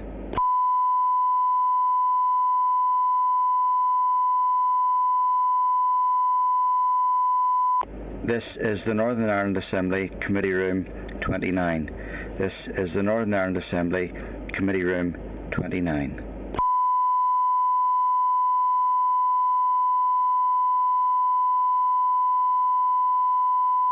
This is the Northern Ireland Assembly Committee Room 29.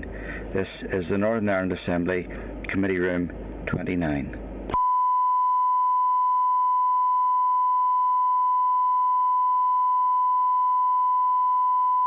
This is...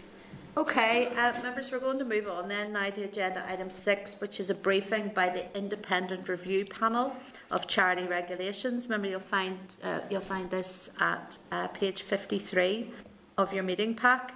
Then can I welcome to the meeting Una Breen, Noel Lavery and Reverend Dr. Leslie Carroll. You are all very welcome to the meeting today.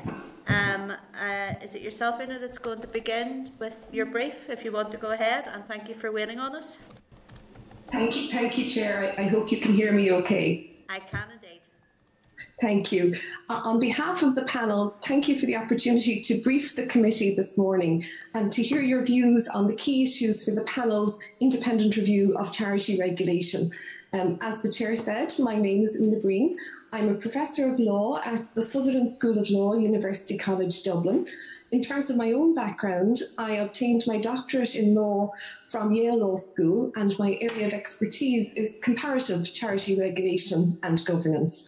I'm currently the President of the International Society for Third Sector Research and a former chair of the International Centre for Not-for-Profit Law. I'm joined on the panel by Reverend Dr. Leslie Carroll, who is the Prisoner's Ombudsman for Northern Ireland, and by Mr. Noel Lavery, who is a former Permanent Secretary, most recently at the Department for the Economy. We were appointed by Minister Hargey to carry out this review in late January, and we received our approved terms of reference on March the 3rd. Our task, as set out by those terms of reference by the Minister, which we previously shared with the committee, is to examine how well the regulatory framework for charities is working here and how it might work better through further reform. The review provides a useful opportunity to take stock of the implementation of the Charities Act 2008 to date, and to look in light of best practice throughout these islands as to how to achieve good regulation in the key areas of charity registration, reporting, compliance, and the deterrence of mismanagement and wrongdoing. The importance of the charity sector in Northern Ireland should not be underestimated. As the committee may be aware, there are currently 6,683 charities who have completed the charity registration process with the Charity Commission.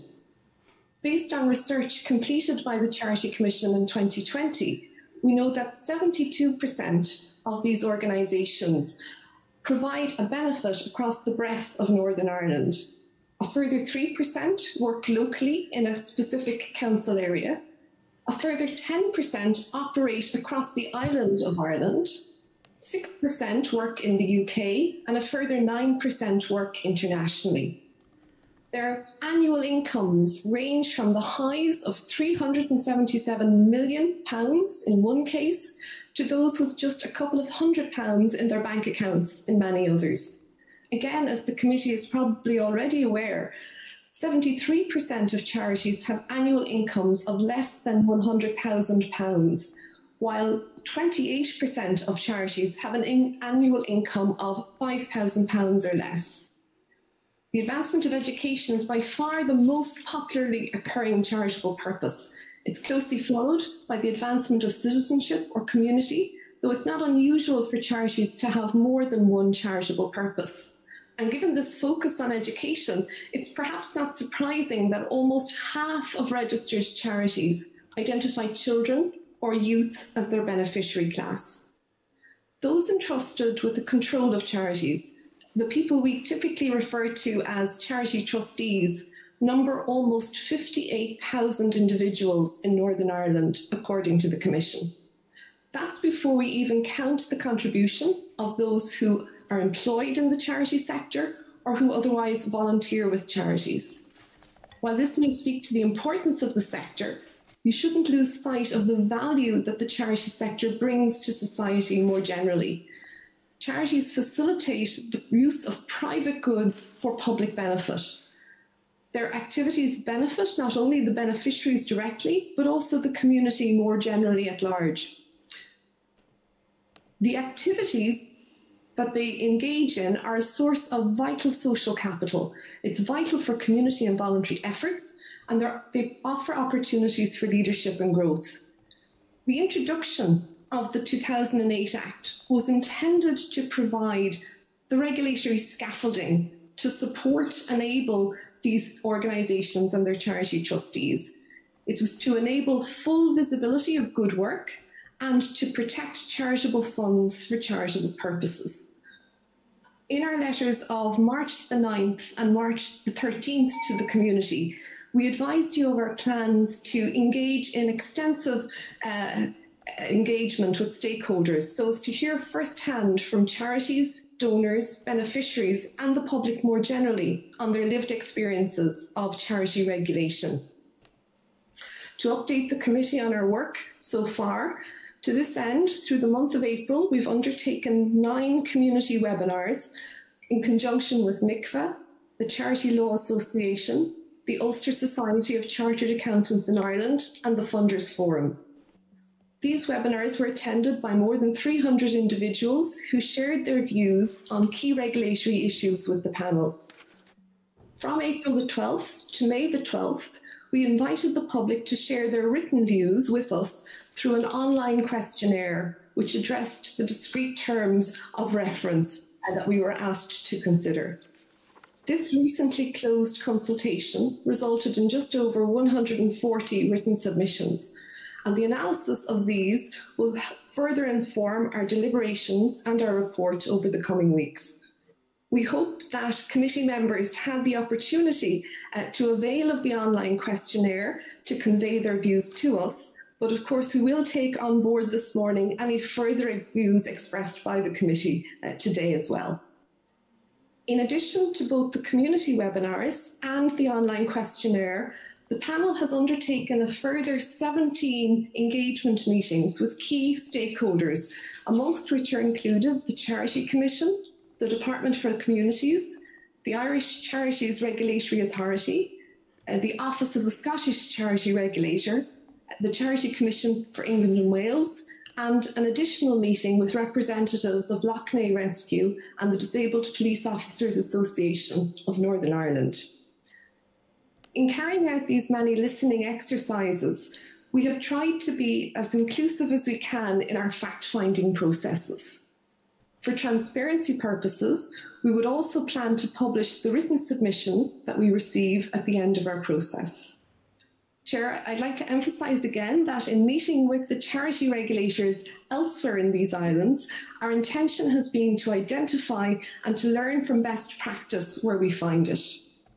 So if I may turn to substance for a moment, the terms of reference specifically ask us to examine whether the Charities Act and the Commission's efforts within the 4 corners of that Act strike the right balance in light of best practice between supporting charities to achieve their charitable mission fully and effectively, and also to effectively deter or deal with misconduct.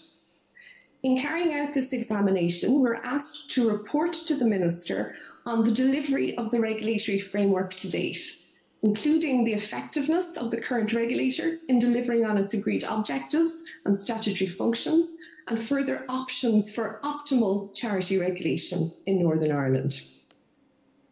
To this end, the panel has sought input on 8 discrete areas, and these areas include, very briefly, the matter of registration. As the committee will be aware, currently all charities in Northern Ireland are required to register, and we are looking at how well that registration process is working and whether it needs to be reformed to work better. We're also looking at the issue of annual reporting and whether the existing reporting regulations are sufficiently proportionate and whether full possible use is made of the filed information. We're looking at day-to-day engagement with the Commission. How do charities typically encounter the regulator, and what has that experience of engagement been like? We're also examining compliance procedures and looking at how effective is the Commission's active monitoring of charities. We'll look at investigation powers. As the committee is aware, the Commission is required by the Charities Act to be a proportionate regulator, only taking action where action is needed. And we're interested here particularly in looking at whether the Commission has the right investigation tools and whether it uses them fairly. We're also looking at enforcement and appeals, and in this context, we're considering whether the regulatory framework envisaged in the Act is still appropriate and if it's in line with best practice and developments across England and Wales, Scotland and Ireland. There's been much talk about delegation powers, and we know that the Department has already briefed you on the forthcoming legislation to amend the Charities Act in this regard. For the purposes of the panel's review, we're interested in understanding what powers should be capable of delegation from commissioners to staff in line with best international practice. Finally, we're also looking at the Department's role in charity regulation. As the owner of the regulatory framework and the sponsor department of an arm's length body, we're considering whether there are gaps in the regulatory framework that need to be filled. Currently, there are uncommenced provisions of the Charities Act in the area of charitable incorporated organisations, for example, in the area of the introduction of Section 167 institutions, by way of another example, and there may be other statutory amendments that the panel will review and say change could happen here. Our work in this area will also include a review of the governance framework agreed between the Department and the Commission, and which must flow from the legislation in both spirit and letter. The terms of reference also indicate those matters that fall outside of our remit. Thus, the panel is not revisiting decisions in individual cases that have been the subject of litigation before the Northern Ireland High Court and the Court of Appeal. These decisions are currently the subject of a separate review by independent counsel.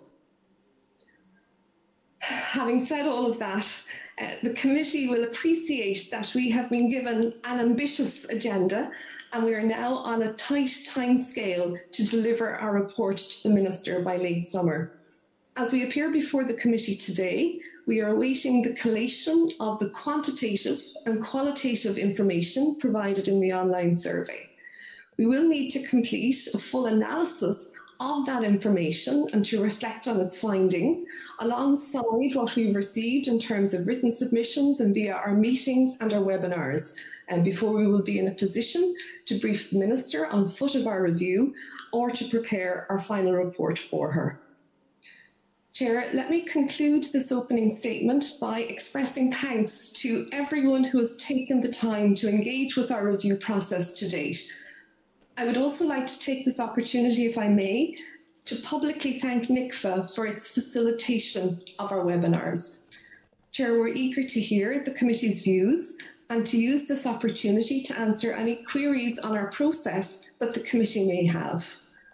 We're a little unused to Starleaf, but we will endeavour to work within its constraints so that you have the opportunity to hear and meet each of the panel members this morning. Thank you, Chair. Thank you very much. You know, we're well used to Starleaf, and not a week goes by that there's not an issue or a problem. So let's hope that we'll be fine here this morning. Thank you for that. Can I just remind members, if they want to ask questions, can they please use their hands up button function? The only person we have at the minute is, well, hi Alex and then Kelly. I just want to just start off with just a few questions. The first one is around the terms of reference and that, you know, that balance of supporting charities but also deterring from misconduct. Do you feel at this stage that you're getting that information that you need to deal with that with confidence? As I said, Chair, at the start, we've tried to be as inclusive as we can in terms of those we've met. We've received a lot of information. We're still processing that information. We will probably have further questions that we will need to ask as we put the answers and the matrix together. We will probably have further questions. We will go back to the Charity Commission as we get a better understanding of where we stand. But we would hope by the time that we come to write our report that we will be able to make recommendations in this space. It's a really important issue for every regulator. The regulatory art is all about that balance of enforcement where enforcement is necessary, but also encouragement of your sector so that they come along with you, because you never have enough resources to force everybody to do the right thing. You would much prefer there to be that momentum of compliance in the sector, and that's what we're trying to get a better handle on. And I suppose I'd just follow up from that, the evidence gathering and the data gathering. And you'd mentioned there the 9 community webinars and over 140 submissions. We know that these have been difficult times and extraordinary times in trying to hold those meetings and trying to gather that evidence.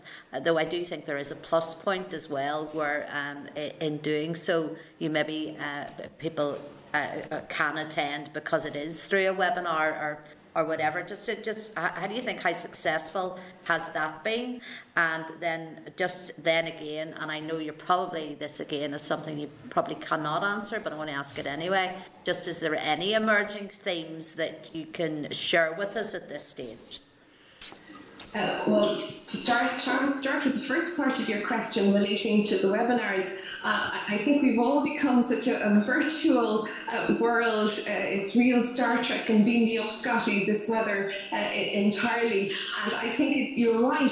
The timing of the webinars, the fact that people are working from home, perhaps in some ways benefited us in terms of running the webinars, because people were able to come along, they were able to contribute. We held a number at lunchtime to facilitate people in terms of their work hours. We held an evening session to facilitate people who would not perhaps have been in the position to commute and meet us. So I hope that we have been as inclusive as we can be, and we widely advertised our online questionnaire, which was also an opportunity to follow up after the webinars itself. I don't know whether Noel or Leslie have any points before I move to the second issue of the posed by the chair, just in terms of how inclusive you think the webinars were. But Chair, if I can come in just to say, people who made the effort to be at the webinars were very engaged, and I guess if you do take that hour in between lunch and come in the evening, depending how busy you are, I was actually very interested, very encouraged how engaged people were. Lots of people contributing, lots of people using the chat function. So I thought it was a very useful exercise, and we'll wait to see what comes in from the 140 submissions we received. We also received a number of written submissions as well as that. So I would describe it as a very positive and active engagement in those webinars. To come to your second point then, Chair, in relation to emerging findings and where we're at the moment, well, as you appreciate, as I mentioned at the start, we haven't yet had the full opportunity to forensically analyse the feedback from our stakeholder engagement. It's very important, in fact, today that we hear the committee's view on priority issues which would improve the framework and its operation. So we're very interested in what members have to say to us today in this respect. Certainly, as Noel has said, we were very encouraged by the participation from a broad range of stakeholders. It's a wonderful opportunity to hear from charities of different sizes who have different issues affecting them.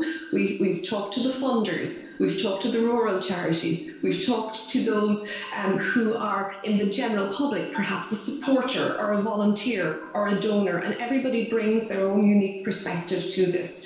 From our perspective as a panel, it's important that we reflect on best practice.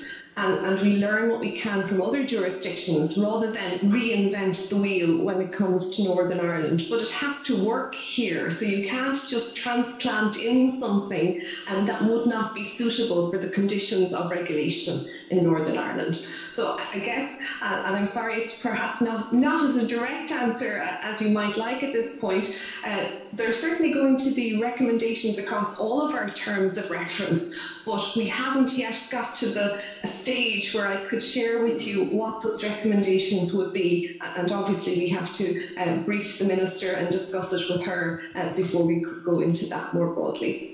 No, thank you, and I appreciate that. I was chancing my arm a bit by asking that question, but you'll appreciate that's what I'm here to do also. And just then on the briefing for the Minister, we're led to believe that's the 4th of June, with the final report then being presented on the 26th of July. Can I then just ask, are you on target then to meet those deadlines? We actually didn't receive our approved terms of reference until the 3rd of March, which was later than we expected. So we're now due to brief the Minister at the start of July, and we're working flat out every day in between. So I can't give you the date of the report yet, but I can certainly confirm that we are briefing the Minister on the 5th of July. So there's a 4-week lag on that. No, that's fine. Thank you for that. I'm going to open up to members. We have Alex and then Kelly, and again remind members, anybody want to ask questions, can they please let me know. Alex, over to you. Hi, thanks for your presentation. Obviously I'm keen to see things move as quickly as possible, and we all want to have as much confidence in yourselves and the public and different charities and stuff. So I think the sooner this is done, the better, but obviously at a pace that is right for yourselves and everybody else. That's very important that everything's done properly. The only thing in all of this, will this affect any cases that are currently being taken by the Charity Commission in terms of any investigations that they're doing, or anyone that they're taking to court for issues, or will this not affect anything like that?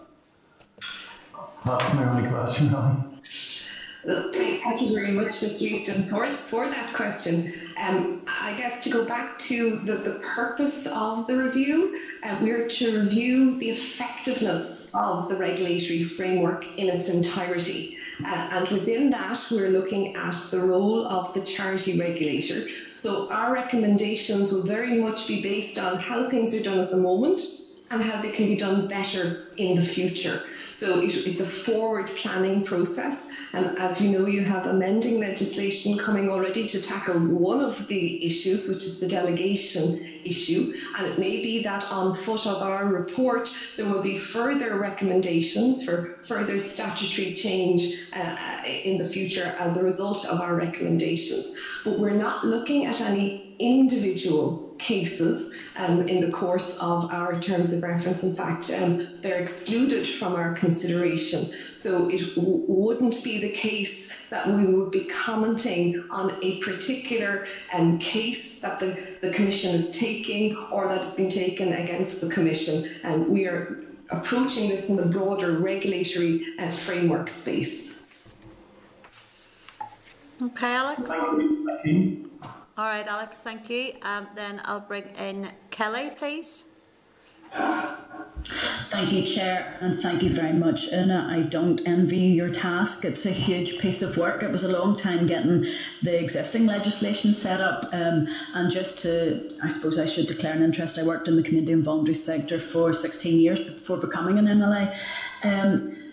But what I wanted to ask you about is, obviously we're all aware of the length of time that it takes for charity registration to complete.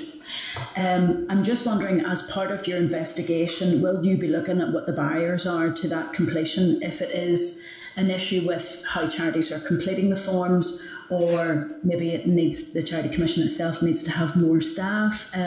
Will you be looking at that just to see how we can address those suppose charity waiting lists? Absolutely, Ms. Armstrong. This is a key issue for the review, because until you have a register of charities, You really can't, that's the basis of everything in good regulation. That's the basis on which you decide what your priority cases are. That's the basis on which you have sight of the sector that you're regulating, that you can plan around that. That's the value of having a good charity register. It's not just a benefit to the Charity Commission or the charity that appears on it. It's a benefit to government planners and policymakers when you get full visibility of the sector. It's important for funders. Funders turn to the register as a source of comfort and assurance when they're deciding who to make grants to. And even to encourage, and as a community activist, you're so well aware of this. I know I'm preaching to the converted in this space, to see the charities that are in your area, whether they're big or small, who needs help. If you are about to set up a new charity in the morning, it's great to be able to go to the register and see, could you just join an existing charity as opposed to, create a competing entity. So there's so many reasons why charity registration is core. It's your starting point. And so this is indeed a key issue for the panel. It's something we've heard a lot about in our webinars. We've heard the frustrations of those who are on the list waiting a long time to be registered, and it is something upon which we will be making recommendations. Thank you. The other thing I wanted to ask about that registration is the red tape. I know that you do have to prove your charity objectives. It can take quite a lot, but as you've mentioned, there are charities who have millions of pounds in the bank and millions of pounds of turnover per year, and there's others that have a very small amount. Will you be looking at a reasonableness level of how much registration documents will be required by different sizes of charities? Because for some that have employed staff, it's a lot easier to go through the registration process because you have staff there who can commit their time to that. But if you're only volunteers and all of your people who are involved with your organisation are all volunteers, they maybe don't have the capacity to complete that registration. Are you reviewing that angle of it? So again, I think this comes back to good regulation, and to be a charity in the first place, there is a statutory test that you have to pass. And that, at the end of the day, it doesn't matter what size you are, there are certain things that have to be in place before you have the privilege of joining the charity register. And we know that that's the gateway. Because it opens, you then have the privilege of being a registered charity, but you also have the great responsibility that comes in terms of the annual reporting, which is something else we've heard a lot about from charities in our webinars. So you do have to manage that correctly. There has to be statutory standards, there has to be a certain amount of information that's available before we put you on the register. Because once you're there, other responsibilities flow. So I wouldn't like to create an impression that if you're small, that there are certain that you wouldn't meet the charity test, or that there might be a provision that would perhaps land you in greater difficulties as a registered charity with compliance and reporting further down the line. You can have many non-profits that do good work in Northern Ireland that don't necessarily have to be charities. It's only if you meet the charity test that you should find yourself on the register. So I think one of the challenges for us is to find that right balance. Once you meet the charity test, what are the procedures? And again, you're right, there are long waiting times at the moment, and we're looking at that to see how that can be expedited, how the combined list can be cleared, and where the log jams, as you so nicely put it, exist in that space. So that is something we will be considering, and out of that will come our recommendations. But it would be premature for me today to say what those recommendations would be, in light of the fact that we still have to read the submissions of those who are most affected by these issues that we're discussing. Thank you. My final question, just because I have been involved with governance of charities for a large part of my career within the charity sector.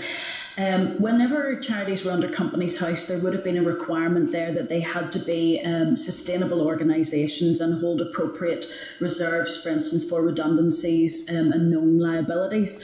One of the things that I would be keen is for the reports that you guys are bringing forward is that protection of charities or for charities is maintained, and I know it's a bit of a strange way of putting it, but for instance, if the requirements are that a charity has to be sustainable, so it has to have a reserve level that covers its known liabilities in the same way that it had to under Companies House, it will stop funders from them forcing them to do or work to a zero balance at the end of every March.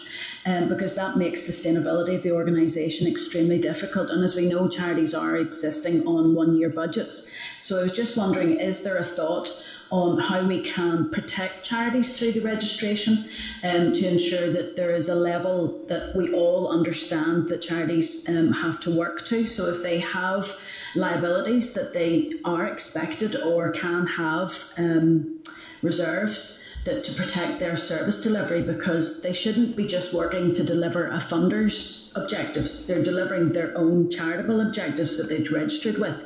But if a funder forces them to work to zero balance, that undermines the work of the charity. Is there anything being thought about that way, that this registration or the regulation can actually help to protect our charities from questionable funders? They might have a lot of money, but they might have questionable practices. It's, again, a very interesting question. At the moment, let me put it this way, none of the charity regulators in these islands, England and Wales, Scotland, Ireland or in Northern Ireland, require a new charity that's setting up to have a minimum capital balance. So it's very common in civil law countries. So if you were setting up in France or Germany or any of the Eastern Bloc countries, it'd be very common for them to say, before you can become a public benefit foundation, you must have this amount of money at your back. But we tend not to do that. In common law countries. We tend to give charity trustees the autonomy to run their charities, because at the end of the day it's private money for public benefit. And so that hasn't been a requirement of any of the regulators in terms of a registration process. Now, the point you make is a very good one, but it's a much broader one than necessarily the review is concerned with today, because reserves are so essential for any charity, and we've seen that over the COVID period. You know, those that had a piggy bank had a little bit of security, in a way that those who are working on tight budgets and waiting for the next grant check to come in were really in difficulty when their other fundraising mechanisms were taken away from them, as happened over the course of the pandemic. And this is an issue in every jurisdiction.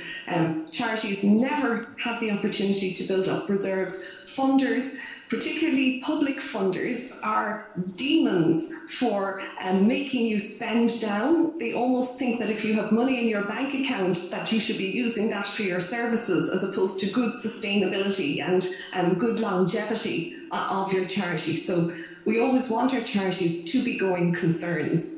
This is really, really important, but it's a broader issue than necessarily one that the panel is dealing with here. Okay, so there wouldn't be anything then about governance that would require trustees to understand sustainability and reserve policies and so on. I absolutely agree with you. How can you set up a charity with money if you're not already a charity? That seems, as soon as you have resources, then there will be replacement, or there may be redundancy start to build up. There could be pensions, there could be so many things that are tied into charities, the same as companies. But yeah, it's what we've seen coming up till now has been that funders look absolutely to the register to see who's a legitimate charity. They also, instead of asking charities to constantly submit annual accounts, that they can actually look to the register and see if the annual accounts have been submitted. It saves charities a lot of time and hassle. But unfortunately, because nobody's looking at the sustainability of a charity and whether or not the governance knows to look after that sustainability through reserves or through protecting the business model, it means then that there are some charities that funders tend to ask them to use their own money for purposes that the trustees have decided to save that money for, and that could be redundancies, and they're asking them to use that instead of funding them full cost recovery, for instance. But no, it'd be interesting to see what you come up with in the end. Anything, to be honest, that can improve our system at the moment. It's not a very bad system, and don't get me wrong, but it just to improve it for the staff in the Charity Commission and for our charities. Thank you. Thank you very much. Okay, thank you, Kelly. Okay, no other member has indicated that they want to ask anything further at this stage, so I'll just then say thank you to Una, Noel and Leslie for coming in and briefing us today. No doubt we'll have you back then, September, October, whenever you'll be able to talk a bit more about your findings, and that would be good. So thank you very much for joining us today. Thank you, Chair. Thank you. Okay, members. We're then going to move on to agenda item 7. Can I then propose that we go into closed session to discuss this LCM? Members agreed with that? I know none of you are in at the moment. To agree to it, we'll bring you all in first. Yeah, okay, I see a thumbs up. So we're going to go into closed session for just agenda item 7. Thank you. This is the Northern Ireland Assembly Committee Room 29. This is the Northern Ireland Assembly Committee Room 29.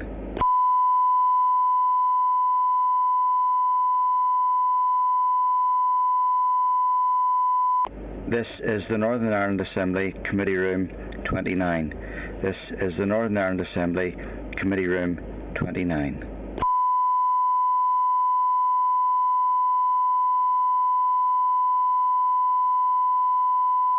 This is the Northern Ireland Assembly Committee Room 29.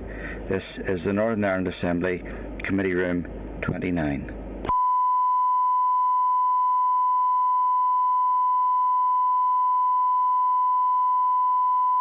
This is the Northern Ireland Assembly Committee Room 29.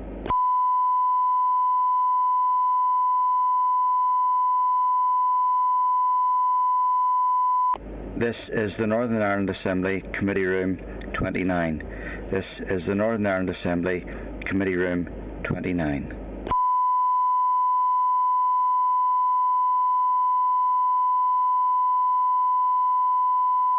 This is the Northern Ireland Assembly Committee Room 29. This is the Northern Ireland Assembly Committee Room 29.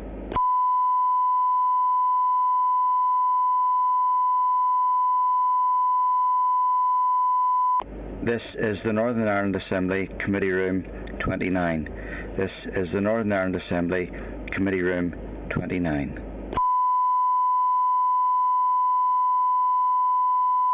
This is the Northern Ireland Assembly Committee Room 29. This is the Northern Ireland Assembly Committee Room 29. This is the Northern Ireland Assembly Committee Room 29. This is the Northern Ireland Assembly Committee Room 29. This is the Northern Ireland Assembly Committee Room 29.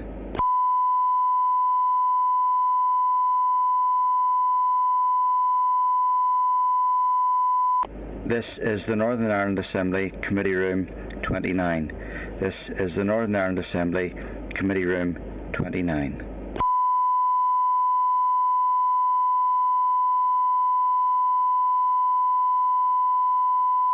This is the Northern Ireland Assembly Committee Room 29.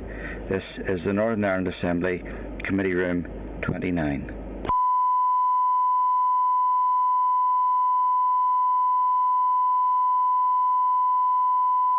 This is the Northern Ireland Assembly Committee Room 29. This is the Northern Ireland Assembly Committee Room 29. This is the Northern Ireland Assembly Committee Room 29. This is the Northern Ireland Assembly Committee Room 29. This is the Northern Ireland Assembly Committee Room 29.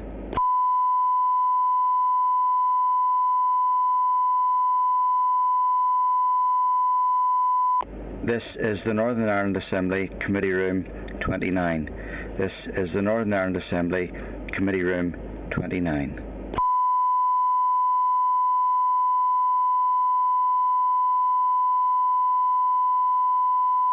This is the Northern Ireland Assembly Committee Room 29.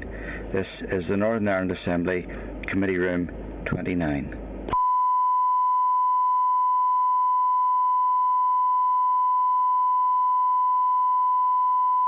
This is the Northern Ireland Assembly Committee Room 29. This is the Northern Ireland Assembly Committee Room 29.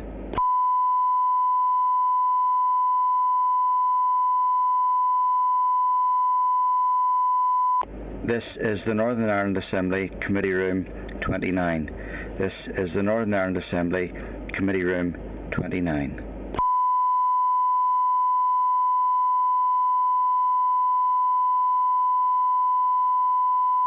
This is the Northern Ireland Assembly Committee Room 29. This is the Northern Ireland Assembly Committee Room 29.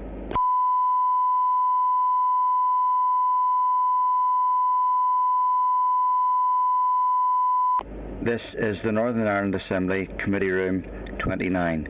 This is the Northern Ireland Assembly Committee Room 29.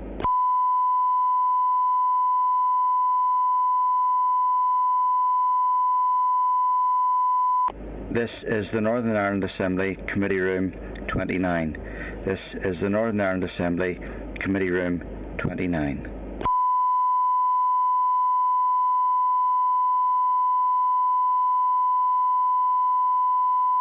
This is the Northern Ireland Assembly Committee Room 29. This is the Northern Ireland Assembly Committee Room 29.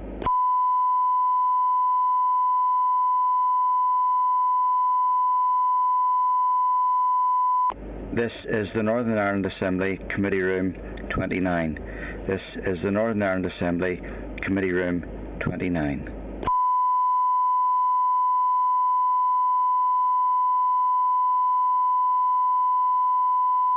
This is the Northern Ireland Assembly Committee Room 29.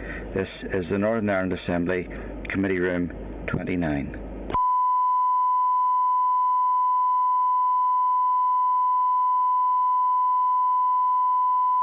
This is the Northern Ireland Assembly Committee Room 29. This is the Northern Ireland Assembly Committee Room 29.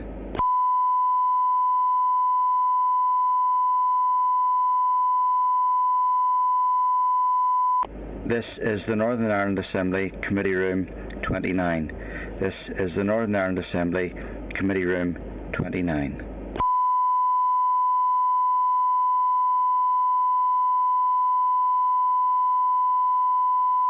This is the Northern Ireland Assembly Committee Room 29. This is the Northern Ireland Assembly Committee Room 29.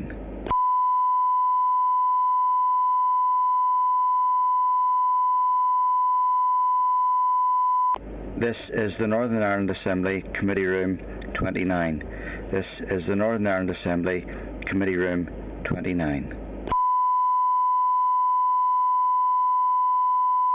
This is the Northern Ireland Assembly Committee Room 29. This is the Northern Ireland Assembly Committee Room 29. This is the Northern Ireland Assembly Committee Room 29.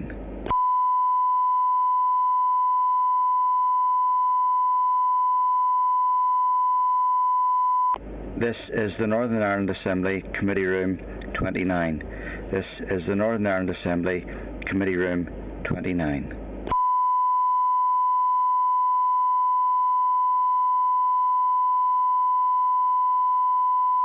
This is the Northern Ireland Assembly Committee Room 29. This is the Northern Ireland Assembly Committee Room 29.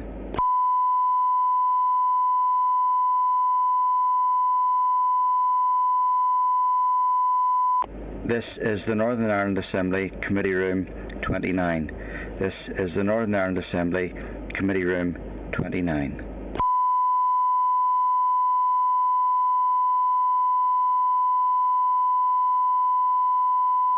This is the Northern Ireland Assembly Committee Room 29. This is the Northern Ireland Assembly Committee Room 29.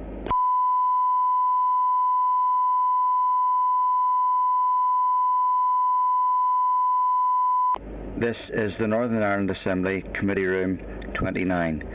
This is the Northern Ireland Assembly Committee Room 29.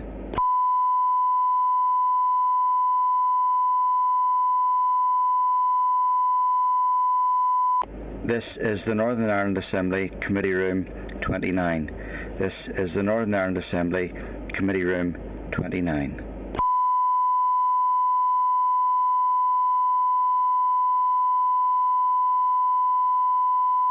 This is the Northern Ireland Assembly Committee Room 29. This is the Northern Ireland Assembly Committee Room 29.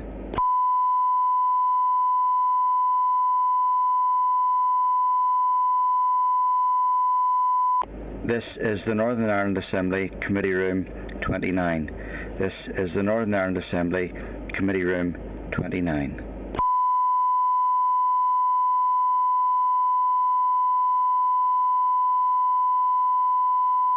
This is the Northern Ireland Assembly Committee Room 29. This is the Northern Ireland Assembly Committee Room 29.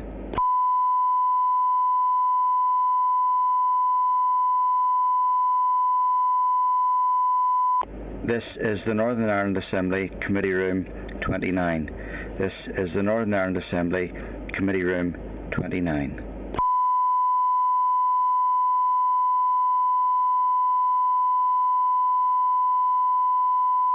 This is the Northern Ireland Assembly Committee Room 29. This is the Northern Ireland Assembly Committee Room 29.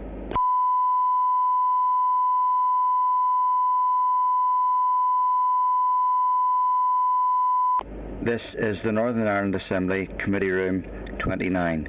This is the Northern Ireland Assembly Committee Room 29.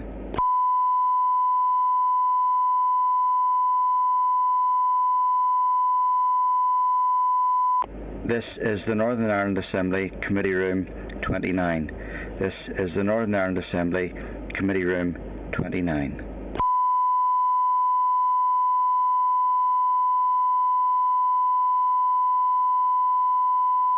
This is the Northern Ireland Assembly Committee Room 29.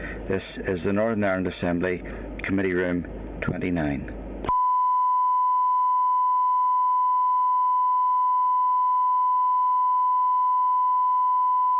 This is the Northern Ireland Assembly Committee Room 29.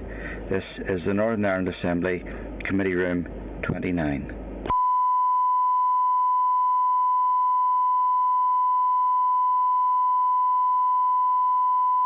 This is the Northern Ireland Assembly Committee Room 29. This is the Northern Ireland Assembly Committee Room 29. This is the Northern Ireland Assembly Committee Room 29.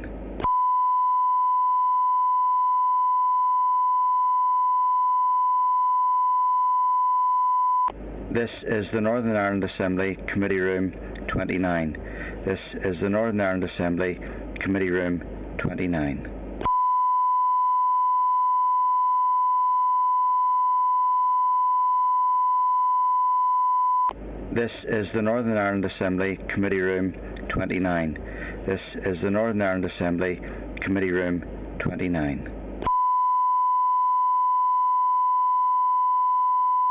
Northern Ireland Assembly Committee Room 29. This is the Northern Ireland Assembly Committee Room 29.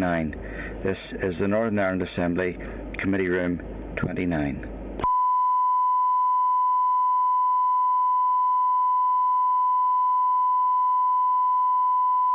This is the Northern Ireland Assembly Committee Room 29.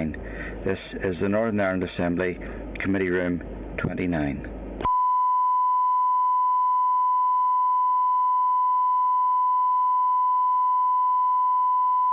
This is the Northern Ireland Assembly Committee Room 29. This is the Northern Ireland Assembly Committee Room 29.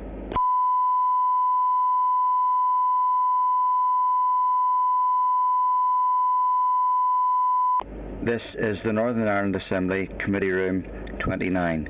This is the Northern Ireland Assembly Committee Room 29.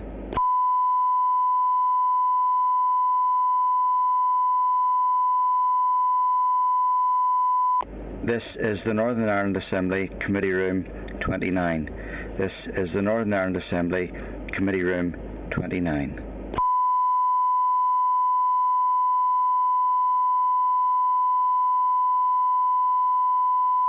This is the Northern Ireland Assembly Committee Room 29. This is the Northern Ireland Assembly Committee Room 29.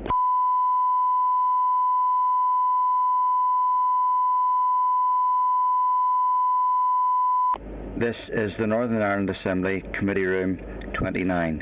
This is the Northern Ireland Assembly Committee Room 29.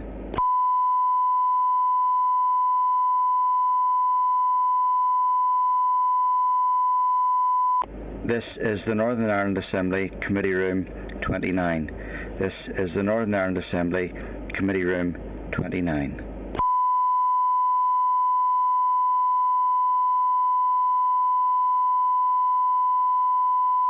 This is the Northern Ireland Assembly Committee Room 29. This is the Northern Ireland Assembly Committee Room 29.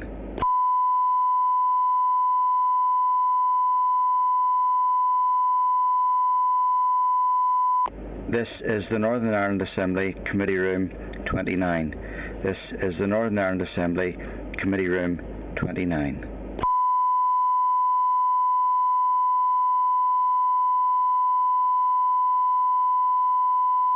This is the Northern Ireland Assembly Committee Room 29. This is the Northern Ireland Assembly Committee Room 29.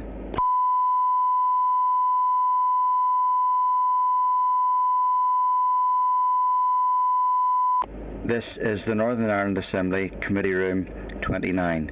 This is the Northern Ireland Assembly Committee Room 29.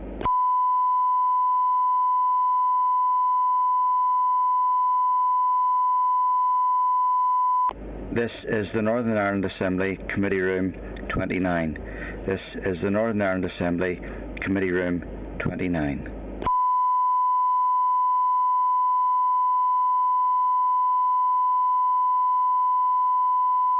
This is the Northern Ireland Assembly Committee Room 29. This is the Northern Ireland Assembly Committee Room 29.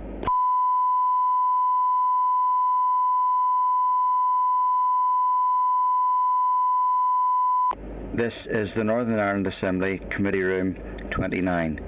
This is the Northern Ireland Assembly Committee Room 29.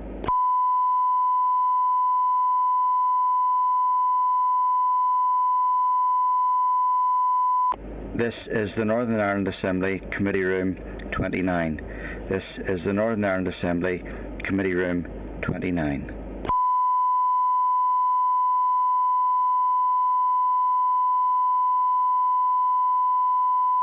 This is the Northern Ireland Assembly Committee Room 29.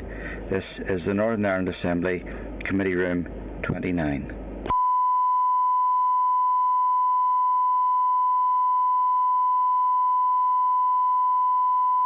This is the Northern Ireland Assembly Committee Room 29.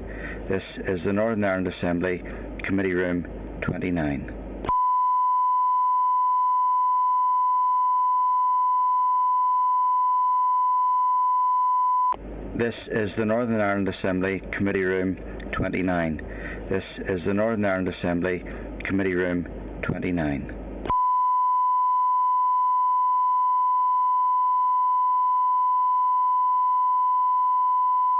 This is the Northern Ireland Assembly Committee Room 29. This is the Northern Ireland Assembly Committee Room 29.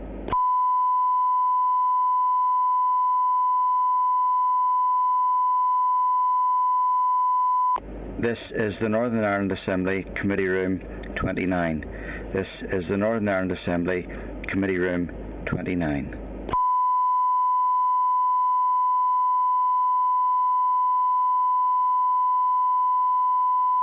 This is the Northern Ireland Assembly Committee Room 29. This is the Northern Ireland Assembly Committee Room 29.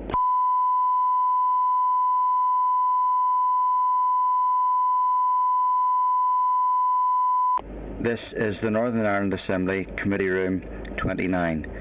This is the Northern Ireland Assembly Committee Room 29.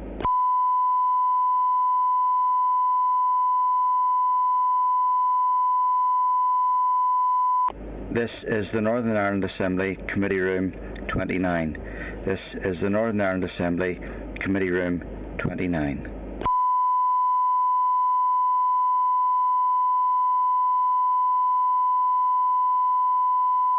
This is the Northern Ireland Assembly Committee Room 29.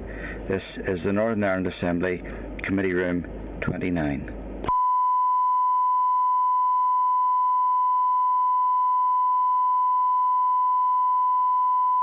This is the Northern Ireland Assembly Committee Room 29.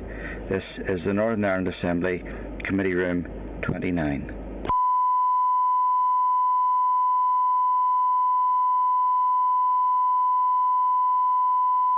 This is the Northern Ireland Assembly Committee Room 29. This is the Northern Ireland Assembly Committee Room 29.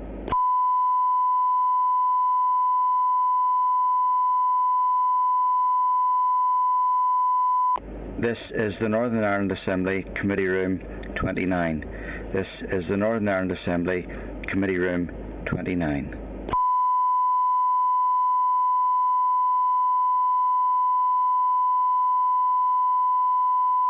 This is the Northern Ireland Assembly Committee Room 29. This is the Northern Ireland Assembly Committee Room 29.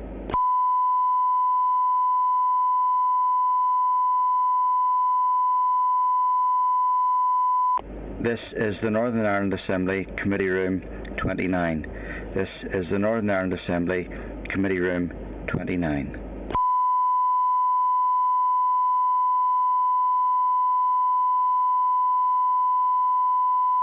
This is the Northern Ireland Assembly Committee Room 29. This is the Northern Ireland Assembly Committee Room 29. Okay, members, we're going to now move into agenda item 8, which is a raised briefing on sport research papers. You'll find the papers for this item at page 107 of your meeting pack. And then can I then welcome Karen McCallion to the meeting today. Karen, I think the way we're going to do this, it is, oh, where is Karen? Oh, she's in. Karen, we're going to go ahead, and if you want to brief on both the papers together, and then we'll do a question and answer session at the end of that, okay? Okay, no problem. Thank you. Thank you. Thank you, Chair, and good morning, members. So today I'm going to provide a summary of 2 research papers that were completed in January 2021. You'll find the paper on sport and disability begins at page 107 of your packs. I'll start this part of the briefing by setting out the key statistics for sport participation and disability in Northern Ireland. Then I'll describe the evidence base for the benefits of sport participation, as well as some of the common barriers for people with disabilities. And then I'll highlight some relevant strategies and policies, including a brief overview of relevant parts of the Department's new draft strategy for sport and physical activity in Northern Ireland. So definitions of sport and physical activity, as well as the Chief Medical Officer recommendations, are detailed on page 117 of your packs. So to save time, I'll not describe those in detail now. But in terms of key statistics, people with disabilities in Northern Ireland have the lowest sport participation rates compared with neighbouring jurisdictions. And in Northern Ireland has the highest prevalence of disability in the UK. So according to the Labour Force survey, 1 in every 5 adults, that's just over 21%, aged between 16 and 64 years old, has a disability in Northern Ireland, where the proportion of people with disability in the UK is 17.4%. So if you turn to page 121 of your packs, comparing participation levels between 2010 and 2020, people with disabilities in Northern Ireland are still almost half as likely to regularly participate in sport and physical activity compared with people without disabilities. And people with disabilities who are over the age of 50 are the group that are least likely to be physically active. And this is of note considering that the median age of the population is increasing and the adverse medical consequences of physical inactivity are becoming increasingly understood. Also, the continuous household survey demonstrates that the gap between disabled and non-disabled members of sports clubs is also widening. So in terms of the benefits of participating in sport and physical activity, the Chief Medical Officer recommends 150 minutes of physical activity accumulated over the course of each week. The CMO's guidelines also suggest that the risk of progression of disabilities affecting the basic activities of daily life is almost halved for those who undertake regular, moderate intensity physical activity compared to those who do not. So the research findings about the barriers to participation in sports and physical activities can be divided into 3 categories. And these are environmental, such as access to facilities, lack of transport and poor community capacity; social, including attitudes that might risk sports participation for certain groups, as well as the attitudes and actions of leisure managers and policymakers; and personal barriers such as a lack of money, time, poor confidence, and a negative body image. Sport Northern Ireland, in partnership with Disability Sport NI, aims to increase participation rates among people with disability by 6 percentage points between 2009 and 2019. Although this target appears to have been met, the size of the gap in participation levels between people with disabilities and those without has remained largely static during that time. Also, recent research by Sport England has shown that COVID-19 restrictions have had a particularly negative impact on sporting and physical activity participation levels for those with a disability. The data for the past year is not available as yet for here. So in terms of funding for disability sport, it's increased almost tenfold since 2009 in Northern Ireland. Much of this has been invested in elite sport, according to Sport NI. Elite athletes with disabilities applying for funding do so through their sports governing bodies. The Sport NI Fund for Elite Sports is the Sporting Clubs and Sporting Winners investment programme, which ran from 2017 through to 2021. Sport NI's Disability Action Plan aimed to fund at least 13 athletes over the course of 3 years. According to Disability Sport NI's annual report, 4 athletes received funding during 2019 to 2020. So according to a 2018 study commissioned by Sport NI, the elite sport expenditure totalling 4.31 million was 2/3 supported by the National Lottery sources and the remaining 1/3 from government. Of that 4.31 million of funding for elite sports, 6% or 240,000 was spent on disability sport, which is about 6% of the total. So in terms of participation and performance at international level, the number of athletes from here competing in the Paralympics increased from 3 to 8 participants between 2000 and 2016. And the number of medals won by NI athletes at the Paralympics rose from 1 to 6 within that same timescale. Potential issues raised for consideration by researchers who completed a social exclusion study for the Northern Ireland Executive Office in 2015 suggested that some potential issues for disability sport participation in Northern Ireland included exclusion due to access to facilities and equipment, that the highlighting of different kinds of provision may actually reinforce negative differences between people with disabilities and non-disabled people, that a lack of specialist staff in sports venues who understand the needs of those experiencing disability can facilitate involvement in activities, as well as the costs of participating. So for example, sports that require specialist equipment and additional staff support can be a barrier. In terms of transport availability to sporting venues and competing time constraints of caregivers and helpers is also an issue, and segregation between governing bodies and funding bodies. And then a lack of media representation. So coverage tends to be restricted to competitive sports at national and international levels.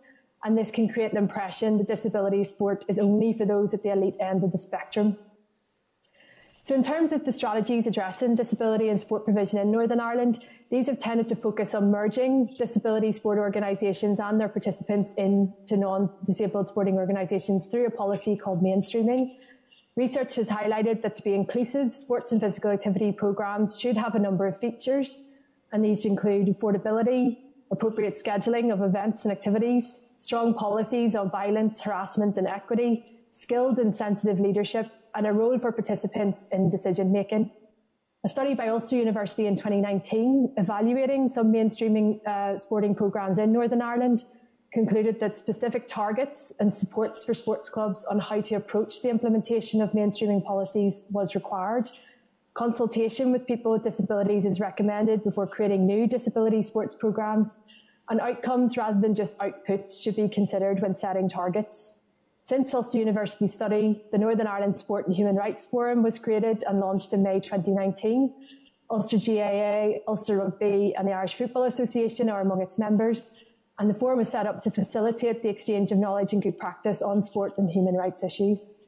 Next, I'll briefly describe some specific initiatives for sport disability provision in Northern Ireland, and these can be found on page 139 of your packs.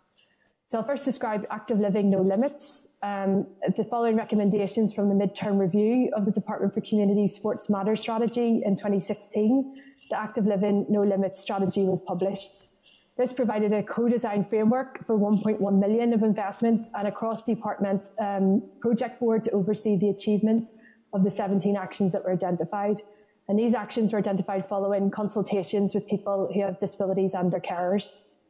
In terms of relevant The Disability Discrimination Act of 1995, as amended by the Disability Discrimination Northern Ireland Order 2006, places duties on public authorities when carrying out their functions to have regard to the need to promote positive attitudes towards people with disabilities and to encourage participation by people with disabilities in public life. The Sport NI Disability Action Plan for 2012 to 2015 and the Active Living No Limits Strategic Framework 2016 to 2021 described measures designed to fulfil the body's statutory commitments, including a disability mainstreaming policy and contracting the services of Disability Sports Northern Ireland for the delivery of various aspects of their disability action plan. So Disability Sport NI have said that although legislation has helped develop provisions for disability sport Northern Ireland, more work is required. Since 2014, Disability Sport NI activities to develop provisions here have included the development of the Active Living No Limits strategy, the creation of disability sport hubs in all 11 district councils, an inclusive sport award achieved by 10 of Northern Ireland's sport governing bodies, improved wheelchair basketball and bocce programmes, and 20 inclusive sport facility accreditations. Despite these achievements, people with disabilities still remain half as likely to participate in sport and physical activity as non-disabled people in Northern Ireland, and Disability Sport has suggested that to sustain and build on the previous achievements, access to more sports in more places is required. Also, according to Disability Sport NI, targeted support for inactive older people is a key issue, given the particularly low participation levels of people who are over 50 years of age and have a disability. And you can see this illustrated in figure 3 on page 123 of your packs. It's particularly relevant as Disability Sport NI have suggested a disproportionate impact of COVID-19 on the sport and physical activity participation levels of people with disabilities in Northern Ireland. And if you turn to the bottom of page 142 of your packs, some of the impacts of COVID-19 have been highlighted. And one indicator to note is that over 1/3 of applicants to Sport NI's COVID-19 hardship grant reported a disability. So although there appears to have been almost a tenfold increase in funding between 2009 and 2019 for disability sport in Northern Ireland, the gap between participation levels for those who have a disability versus those who do not has remained static. Also, the continuous household survey illustrates the gap between the numbers of disabled and non-disabled members of sports clubs is widening. And although Sport NI reported in 2013 that increased investment had resulted in increased opportunities, the most notable advances have been in the areas of elite performance. So this leads to the Department for Community's draft sport physical activity strategy that has been out for consultation since this research paper was completed in January of this year. The Department for Community's new 10-year sports and physical activity strategy will be cross-departmental and focus on linkages between sport and physical activity and other policies of the executive. 3 of the 6 themes listed in the draft strategy address participation directly. These include recovery from the impact of the pandemic on sport and physical activity, promoting participation, inclusion and community engagement, and providing inclusion and shared spaces and places. The resulting action plans, as well as the strategy's monitoring and reporting structures, are yet to be published. So next, I'll summarise the key findings about female participation in sport and physical activity in Northern Ireland. And you can find a copy of this paper at page 154 of your packs. So first, I'll describe the participation levels for different segments of the female population for Northern Ireland, and then I'll focus on how this compares with other jurisdictions. Then I'll outline what the barriers to female participation are. And then lastly, I'll summarise some of the recent programmes and strategies that have been implemented to increase female participation, including a brief description of relevant themes in the Department for Community's draft strategy for sport and physical activity. So similar to the sport and disability paper, the definitions and the Chief Medical Officer guidelines for sport and physical activity are outlined at the start of this paper. That's starting at page 162 of your packs, but to save time, I'll not go into detail about these definitions now. So in terms of the key statistics, almost half, 49% of the female population in Northern Ireland did not participate in sport during the year 2019 to 2020, according to NISRA's continuous household survey. Children in Northern Ireland are reported as having the lowest levels of physical activity in the UK. And according to the 2019-2020 Young Persons Behaviour and Attitude Survey, the proportion of girls who said they enjoyed sport and physical activity a lot dropped from 65% when they're in year 9 to 43% by the time they're in year 12, compared with 65% of year 12 boys. The Chief Medical Officer recommends accumulating at least 150 minutes of physical activity per week. Now, according to 2017 figures by the British Heart Foundation, Northern Ireland have proportionately more physically inactive adults compared to England, Scotland or Wales. And in 2019-2020, female adults in Northern Ireland were less likely to have taken part in sport over the previous 4 weeks. Just under 2/5 of females stated that they had taken part in sport, compared to over a half of males. The percentage point difference between female and male sport participation levels has remained static over the past decade. So the reason why I'm mentioning these statistics is when comparing here with neighbouring jurisdictions, for example, the Republic of Ireland, their action plans to increase female participation tend to focus on reducing the gradient or the gap between female and male sports participation. Also, an outcome of the UK Sporting Future Strategy was the Sport England's Active Lives survey, and it now monitors the impacts of increasing sport and physical activity participation. And this includes changes to people's mental health and well-being, in addition to monitoring the participation figures. So NISRA's Continuous Household Survey does capture attitudes to sport and physical activity. And in 2019-2020, the survey showed that 43% of women said one of the benefits of participating in sport was to lose weight, while 74% said it improved their physical health, and 68% said it improved their mental health. But future considerations may include collecting data on the long-term relationship between participating in sport and health for here. And this will follow some of the new types of monitoring activity that are happening in neighbouring jurisdictions. So in terms of benefits, the importance of participating in sport and physical activity is outlined by the Chief Medical Officer's physical activity guidelines. And physical activity is associated with preventing cancer, diabetes, cardiovascular disease, depression and obesity. Studies have shown that the barriers to female participation can include a lack of confidence, poor health and injury, cost, access to facility and time. And according to the World Health Organization, disparities of participation in physical activity tend to be affected by gender, age, socioeconomic status, disability and pregnancy. Also change in priorities, particularly during the transition from primary to post-primary education. So this last point is highlighted in an Ulster University-led study where children aged 10 to 18 in Northern Ireland are reported as having the lowest rates of physical activity in the UK. And although 59% of girls surveyed were aware of the recommendation to take part in 60 minutes of moderate to vigorous activity per day, only 7% reported involvement in sport or physical activity every day of the previous week. Also, as outlined in Figure 2 on page 166 of your packs, the gap between boys and girls' participation rates has widened between 2016 and 2019. So studies have shown that the factors influencing female participation in sport and physical activity include having support from friends and significant others, having an awareness of the physical activity guidelines, the presence of female role models and the media's representation of female sport, as well as having female coaches, leaders and volunteers, the membership of sporting clubs and female presence in governance structures.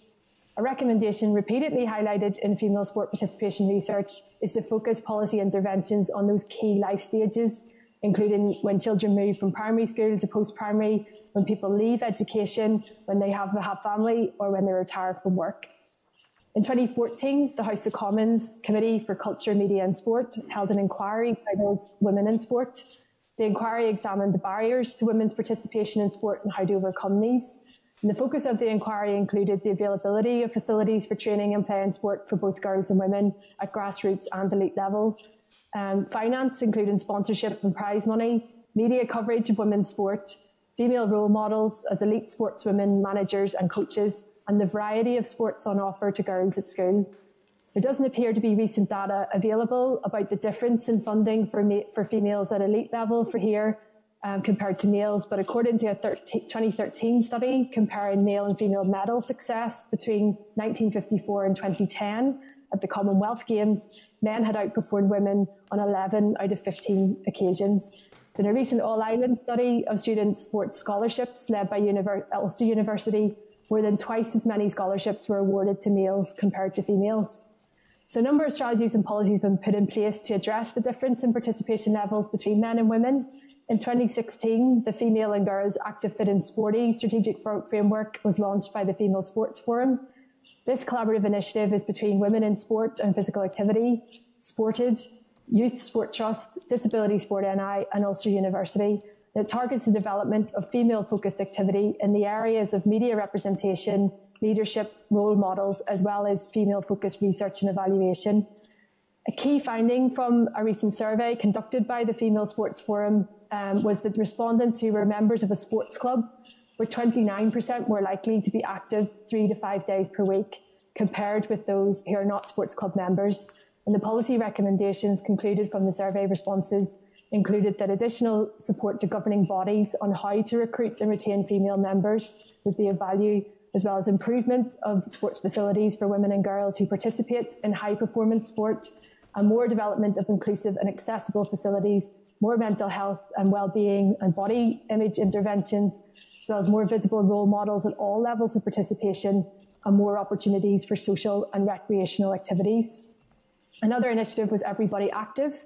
It was a 4-year lottery-funded programme aimed to increase participation across the key life course transitions. And then another initiative is run by Sported. It was a 5-month pilot programme with women in sport, and its aim was to increase female membership of sporting clubs as part of Sport NI's Women and Girls Active Fit and Sporty programme. This was called Engage Her, and it was funded by the Department for Communities.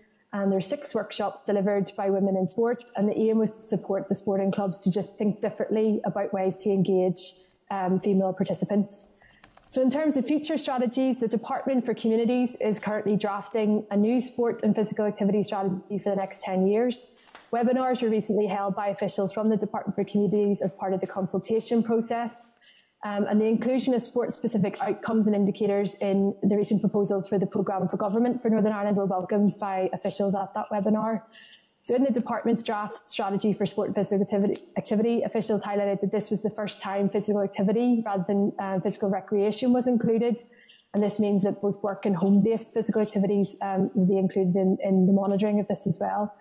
So again, as mentioned previously, 3 of the strategy's 6 themes specifically address increasing participation. And in terms of the approach to the new strategy, officials described a focus on collaboration, for example, through the joint use of facilities, but also as well as joined up thinking across departments in the implementation of the strategy. So officials also indicated that a cross-departmental project board had been set up with stakeholders from across the executive. So the next steps for the draft strategy's development is the delivery of action plans, as well as monitoring and reporting structures.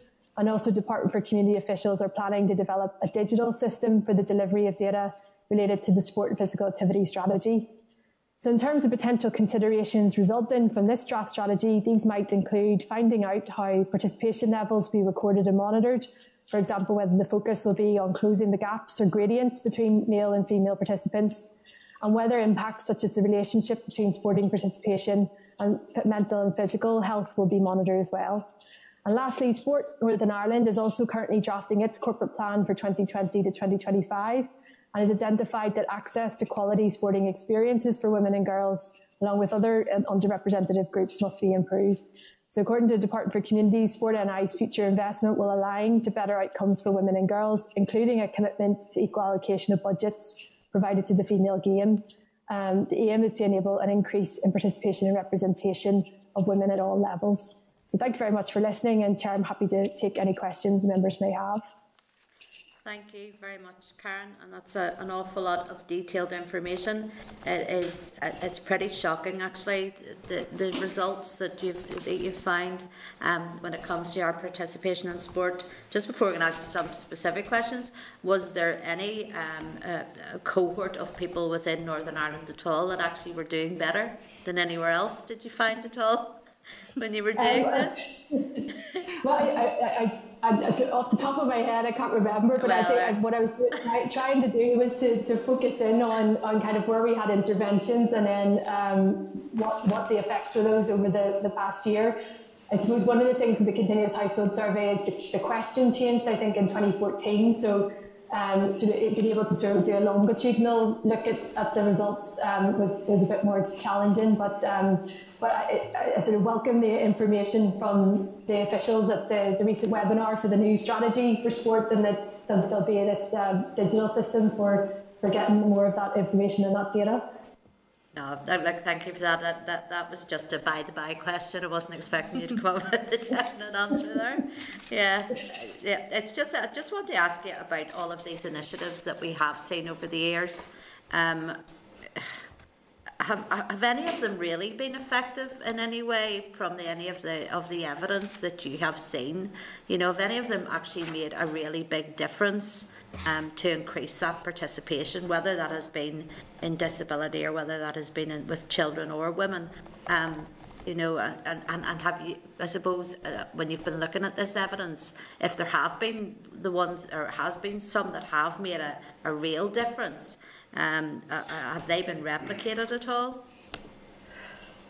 I suppose from what I could find, I think it's back to the usual thing that I think we've talked about a number of times at previous meetings, is getting the data about the impacts, the outcomes, rather than just participate. You know, the outputs, the number of people that turned up, what happened after. That's difficult to find, and so it's probably quite difficult to comment on the lasting impact of some of these initiatives. I suppose at a level, at a high level, the target of increasing participation by 6 percentage points, that has been met when you look at the continuous household survey. So in a collective fashion, all of these initiatives are having some sort of impact, but in terms of saying whether one had changed things dramatically, I don't have the information to be able to say that, you know, sort of definitively. No, that's fine. And just then, I just want to ask you around the recommendation from Sport NI of the ensuring women are on boards. We certainly know here in the Assembly that if we have a more balanced representation of females as elected members, we will see an increase on issues that affect not only females but families in general. We know that, and we know that is a good way of pushing forward certain initiatives. So I mean, it's only right that women on boards would bring a specific in challenging these boards and sporting clubs to increase the participation of women. I think that what it says here is that at the moment there is only 3 out of 36 boardroom levels were held by women in Irish Football Association, Ulster GAA and Ulster Rugby. Do you know again have you seen anything there that is showing any initiatives to improve that figure? I know we ran a programme here in the Assembly through Politics Plus over several years of promoting women on the boards. We had one on our own board here in Politics Plus, and that was an initiative very much the Assembly took forward. So is there any initiatives specifically for that are being looked at, or do you know of any?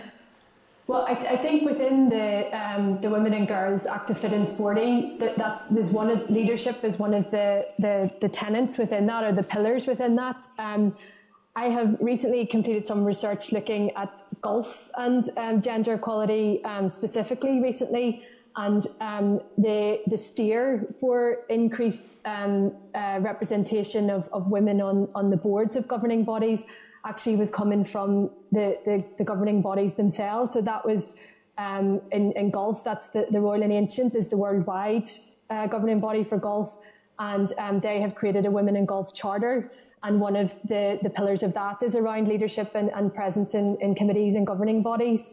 And what you've seen recently within golf on the island of Ireland is that the men's golfing governing body and the women and the ladies golfing body has amalgamated in January of this year to create Golf Ireland, and they have programs within that. They're sort of asking clubs to sign up to the Women in Golf Charter, and then there's support and help and funding actually to be able to bring the committees and the governing bodies up to speed with some of these and what this actually means. And I think one of the things from doing that research is that for a number of sports, the members of these governing bodies would tend to be volunteers. So it's also sort of balancing that side of things as well with these new initiatives and with changing things that maybe have been done for a long time over the years. No, Thank you, Karen, for that. So far, there's a couple of members want to ask a question. I see Sinead and Kelly. I would have expected, and was definitely Sinead's hand to be up first, as she had brought up the women in sport. So can we bring Sinead in? Thank you, Chair. So no, listen, thank you so much, Karen, for the paper. It's really good, but it's a bit disappointing at the same time, in terms of some of the findings. And I suppose, like, you could have anticipated that, just given what we know about female participation in sport. And I suppose for me, it's really a two-pronged approach. It's about education and it's about investment, because I know certainly things are definitely better than when I was a young kid, maybe getting involved in sport. I know my own daughters are, playing football every Sunday morning, and out of 90 children, 3/4 of those are girls, believe it or not. But we know we have the issue further down the line when they reach puberty, and that year 14, I think it was, age, that we're losing them. So for me, a huge part of this, and I'm glad you mentioned the joined up thinking across departments, because a lot of this can be tackled in the school setting, and we know when it comes to PE that it's not. We're told it's a core component of the curriculum, but it's not always treated as that. And I know certainly that applies to key stage 1 and right up the other key stages. So either it is a core component of the curriculum or it's not. And I think that's where you really make that impression on girls, that being fit, being healthy, being active is important. And really make that a real key element of the curriculum, just up there, the same way maths and English and science is. We need to make physical literacy, an actual core. We need to practice what we preach. Really is what I'm saying. So there's that. There's also, we have funding is a major thing as well.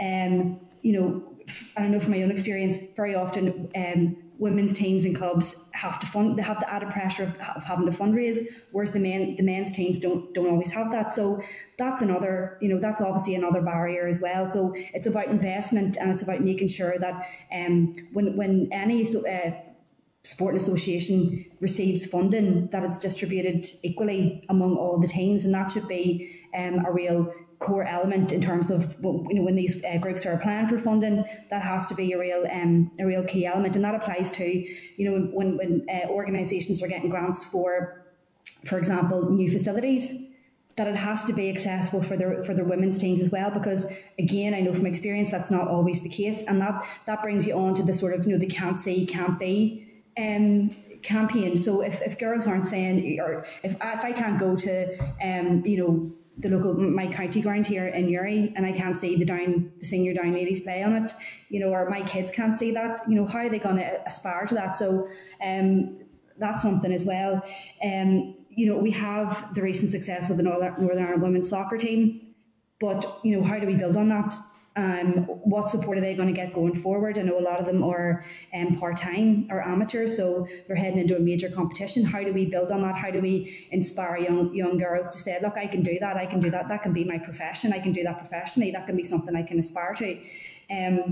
So yeah, listen, again, I'm delighted to get the information in the paper. I'm not surprised by any of it, but I think we do need now to see, look, maybe it's an opportunity for this committee to even liaise with the Department for Education just around that piece on PE, and maybe just get that sort of cross-departmental conversations happening, and just making sure that is a priority, for education just as much as it is for ourselves. Thank you. It might, just from the webinar I attended about the consultation process for the Department for Community's new strategy for sport and physical activity.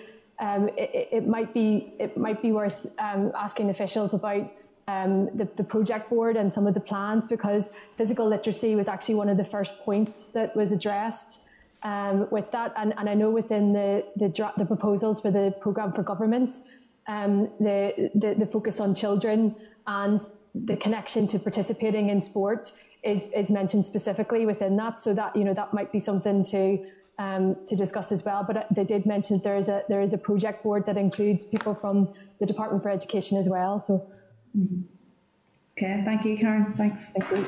Thanks, Sinead. Kelly. Thank you, Chair, and thank you very much, Karen. As others have said, it's it's a huge piece of work. Thank you for doing it, but it is quite disappointing when you see that not too much has changed. Excuse me. But what I wanted to ask you was, from looking through the information, and you've mentioned it already, it seems to be that we're basing success with the number of people with disabilities or women in sport on outputs. And I'm just actually wondering if we're doing this wrong. Is there something maybe we as a committee could be asking more questions about? So how we measure success, and rather than it being information about how many people play, how many people do it, it's looking back at that Section 75 measurement, where departments will say we've done an equality impact assessment and we're not discriminating against anyone. If we actually flip that round on its head and said, okay, then look at the Section 75 groupings. How are we ensuring that each one of those groupings are being invested in to bring them all up to a level playing field so that they all have access to money, that they all have capacity building? Is that something that maybe could be a game changer for this committee to push forward with, so that we're actually saying to departments, we don't want to hear any more how much you're not discriminating against, minority groups or, people with disabilities or women. What we actually want to see is how you are proactively investing and building programs to enable those people to reach levels, as far as men's sport, for instance, could be. Is that something we should be considering, Karen? Would that have changed how your report would have been written if that had been in play? Yeah, I think that was one of the things that was quite noticeable in in England, Sport England monitor those impacts and those connections. So it's that, changing the dial type of information that they are reporting on now within the Active Lives survey. And one of the things they were actually able to do very quickly during from the beginning of the COVID pandemic is monitor and release information on those changes, how those sort of indicators are changing, and not just from an output-input basis. It was kind of the sort of impacts as well. And I know in Scotland that what they're looking at within their plans is relating things to the UN Sustainable Development Goals and things like that as well, which is again sort of looking at those beyond the sort of stating sort of percentage increase of participation. They're sort of looking again at how it's affecting the wider sort of impacts of participating in sport. One of the things that was mentioned at the webinar with officials, and again it might be worth talking to them about this, was with the monitoring of data, one thing that was mentioned was looking at social value. But again, trying to look at that in a way that, as you've described, sort of has meaning, sort of a meaning across departments and across strategies. That's definitely something to sort of look at how that will be monitored. But sport does seem to come into three different of the outcomes for the proposals for the programme for government. But again, how that's measured or monitored, it definitely would be worth sort of looking at that, because I personally find just being able to look at the monitoring process that Sport England have been doing since their new strategy, which I think started in 2015, that has been really useful.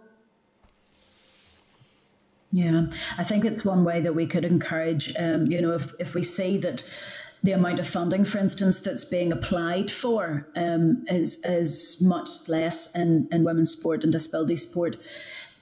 Are we looking at it just wrong? Should we say, or sort of be saying, but actually, they're applying for as much as is currently available, but do we have actually proactive measures in place to effect a change? And I'm thinking about something like social prescribing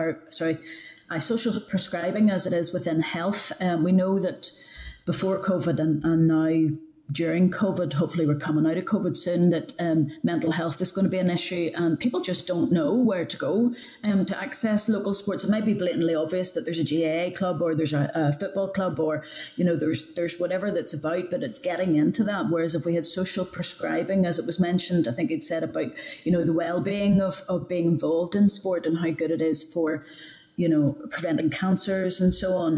The social prescribing, it's not tied in with the funding for sport coming out of communities. So there seems to be a bit of a disjoint there on what could be a very successful outcome.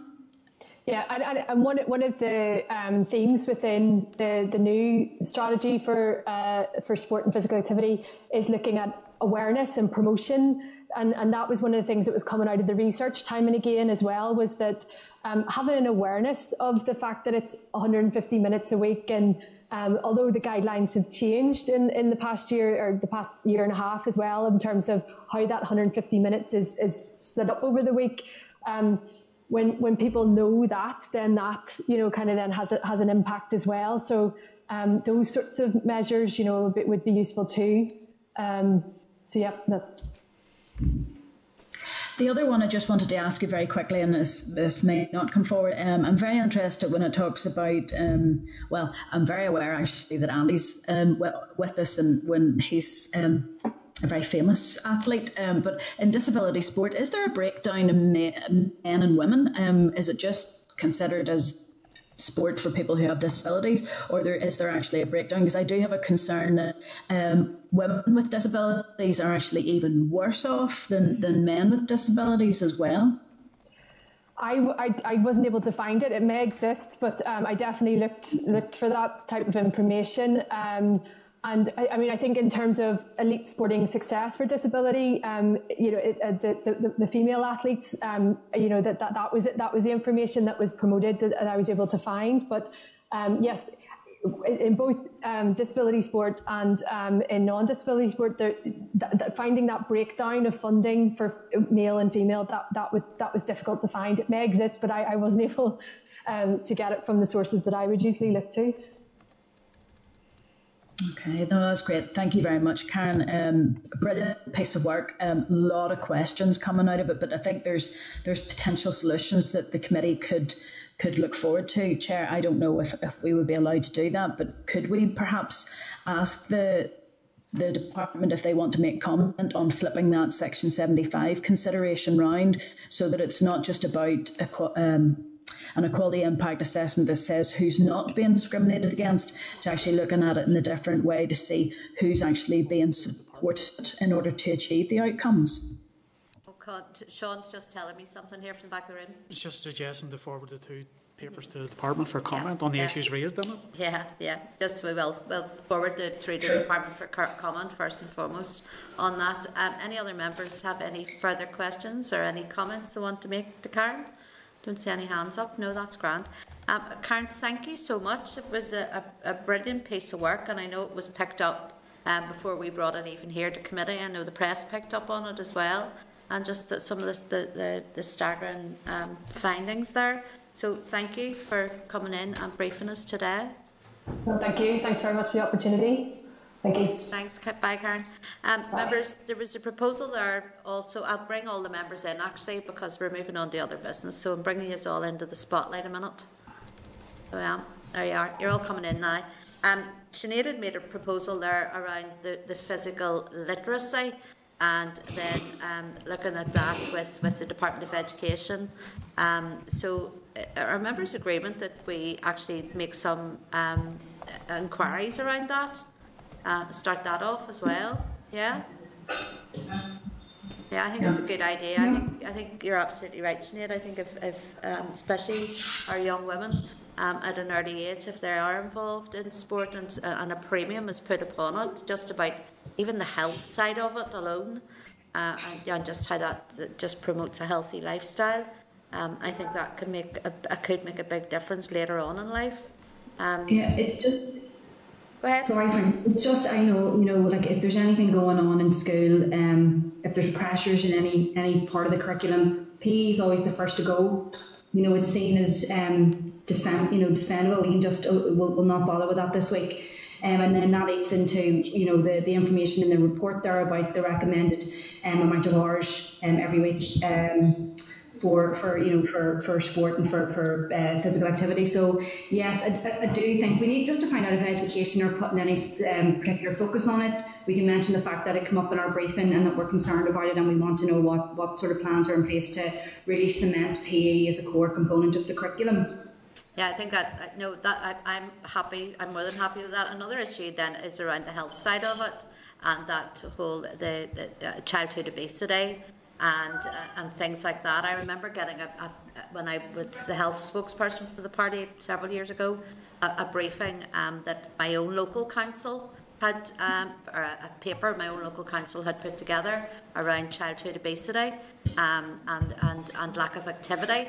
That might be something as well that we maybe want to contact the health department about, just to see if they have any data that we could pull into this as well. I mean, if we were at the very start here of a 5-year mandate, we'd be looking to do a committee inquiry into this, you know, to try and tie all this together. But I think we can certainly start this off with some preliminary data gathering. That would be good. Sorry, Janice wants to come in. Chair, just that maybe in the first instance, if we could write to the relevant committees to see if they have done any work on these issues. I think we're sort of encouraged to do that in the first instance. Okay, yes, I'm happy enough with that. And then if they haven't, we can then pursue through the relevant department. Yep, I'm happy to do that, we write to those then, the relevant committees first and foremost, to ask, just because they may well have. I mean, I know I only sit on one committee, so I don't know what other committees are doing or what they have done. Or what they have done even over the last maybe even 4 or 5 years. So we can ask those questions first and foremost if members are happy with that. And Andy, did you want to come in there and something? No, it's okay. So will we start off with that first and foremost, and then we'll follow that up then with then letters to the relevant departments then after that. Members happy enough with those proposals? There is, go ahead. Yeah, Chair.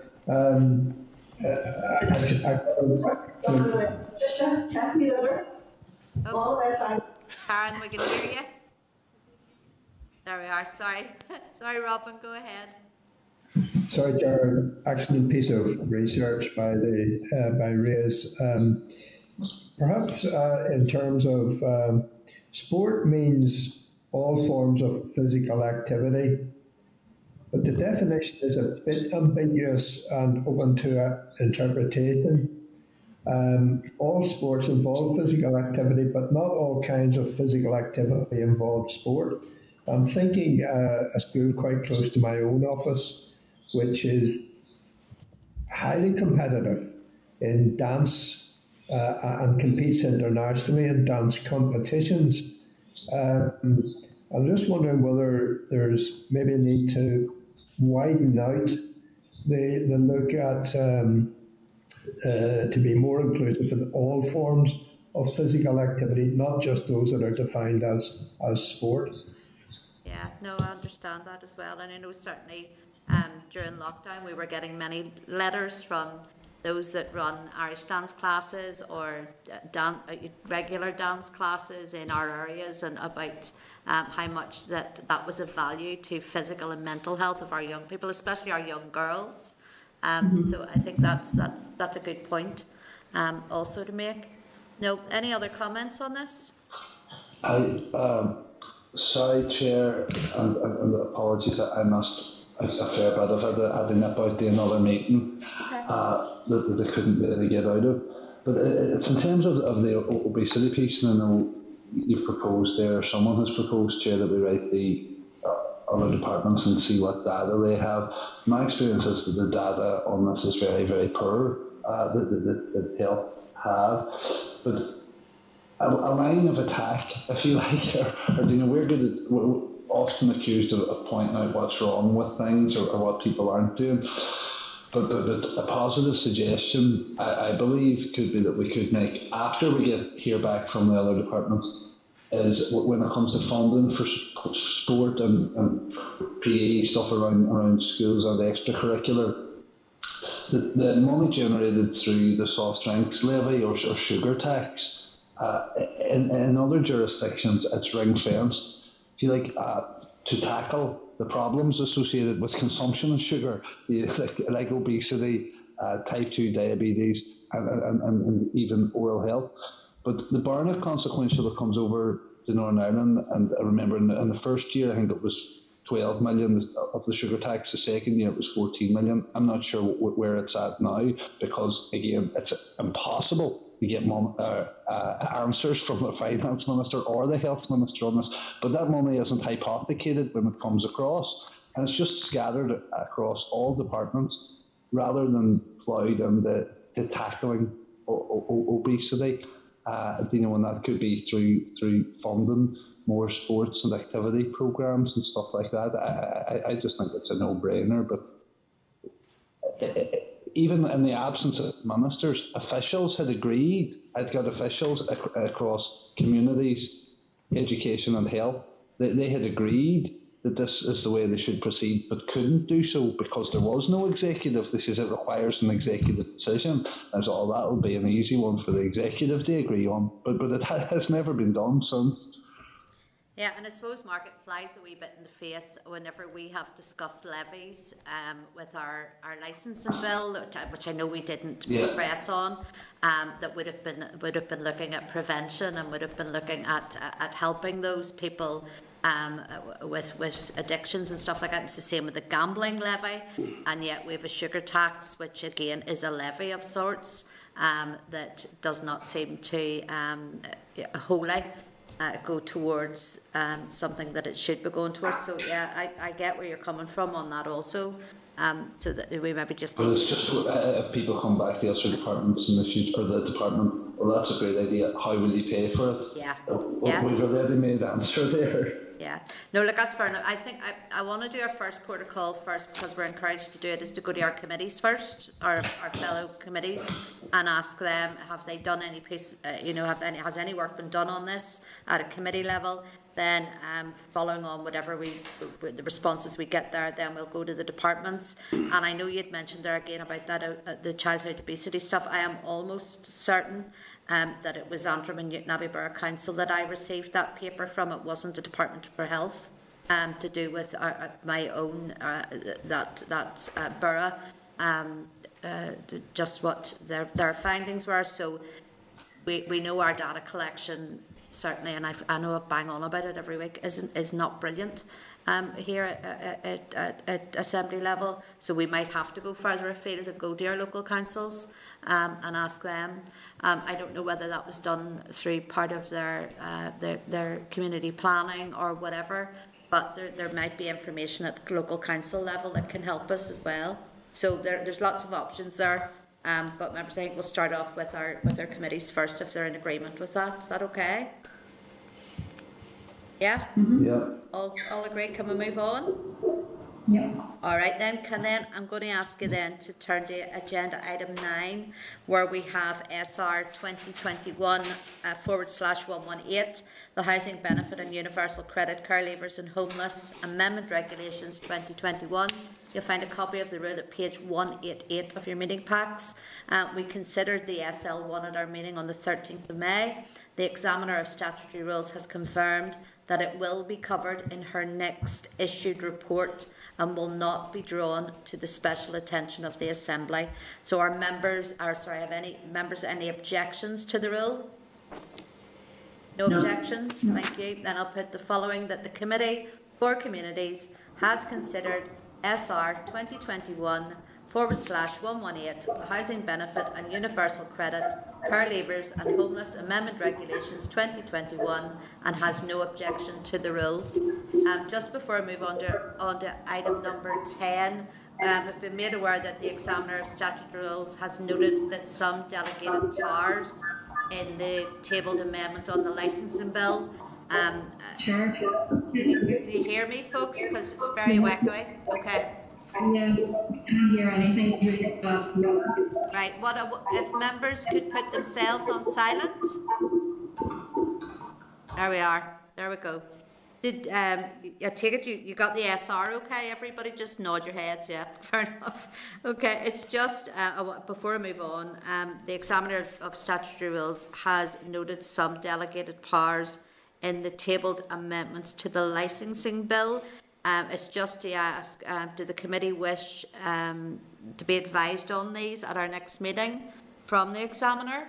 Yes, we can ask her to come along. That'll be in closed session, of course, as well. Happy enough with that? Yeah? Okay, all right. Then I'm going to move us on to agenda item 10, which is correspondence. You'll find the correspondence memo at page 199. You will, 199. You'll see a letter there from Belfast City Council in relation to social value in council procurement contracts. Can I ask members, are they content to write to the Minister in support of the council? Great, yes. That sounds good, yeah. Sounds good. Okay, then I'll ask you to draw your attention to page 219, which is a memo from the Finance Committee seeking views on the establishment of an independent fiscal council for Northern Ireland. Can I then ask members if they have any specific views, or are they content to write to the committee, Finance Committee, to advise that the committee welcomes its establishment? Yeah. Chair, could we actually bring this back next week, because it's more than that. They're asking for the powers that the Fiscal Council would have. It's just, I think we'll need a wee bit of time just to review what they're looking at. Yeah, I'm happy enough with that. We can bring that back next week. Members, I don't have anything else that I want to bring up. Can I ask, is anybody else anything under the correspondence memo? No, we're okay. All right, then I'm going to move on to agenda item 11, which is our forward work programme. Members, next week's meeting we will have a departmental briefing on the video replay service, which is great, and also a briefing by Raise on the High Street Task Force, and we'll also have the June monitoring briefing. It's been moved. That's the week after, is it? Yeah, it's been moved. Sorry, it's been moved to the 10th of June. Sorry, I need to read to the end of my line here and not stop. So it's been moved to the 10th of June. Our members agreed with that? Yeah? Okay. I'm going to then move to agenda item 12, which is any other business. Members have any other business they want to raise? Andy, did you have? Chair, just a very quick one. For some time now I've been corresponding with the Minister of Finance and the Minister for Communities, and I know it's something that we as a committee have discussed on numerous occasions regarding changing places. Yeah. And the Minister's come back to me, and I've been conversing with them specifically regarding the technical amendments to the building regulations and a dedicated changing places toilet fund. The Minister's come back advising that he's previously indicated that it would be for a department with expertise and experience in grant making for the delivery of such facilities to bring forward a proposal, and he'd be prepared to consider this as a priority. So I was just wondering if members would be in agreement that we write to the Minister for Communities to encourage such a proposal to be brought forward to the Minister for Finance. 100%, Andy, yes. More than happy to do that. Members agreed, yes. Yeah. Very much so. Good stuff. Like, thanks for bringing that to our attention, Andy. Thanks. Any other business members want to highlight? No? Okay. Then I'm going to move on to agenda item 13, which is date, time and location of our next meeting. Members, our next meeting will take place next Thursday, the 3rd of June at 10 a.m. I'm going to repeat that, 10 a.m. in room 29. Thank you, everybody. Thank you. Bye.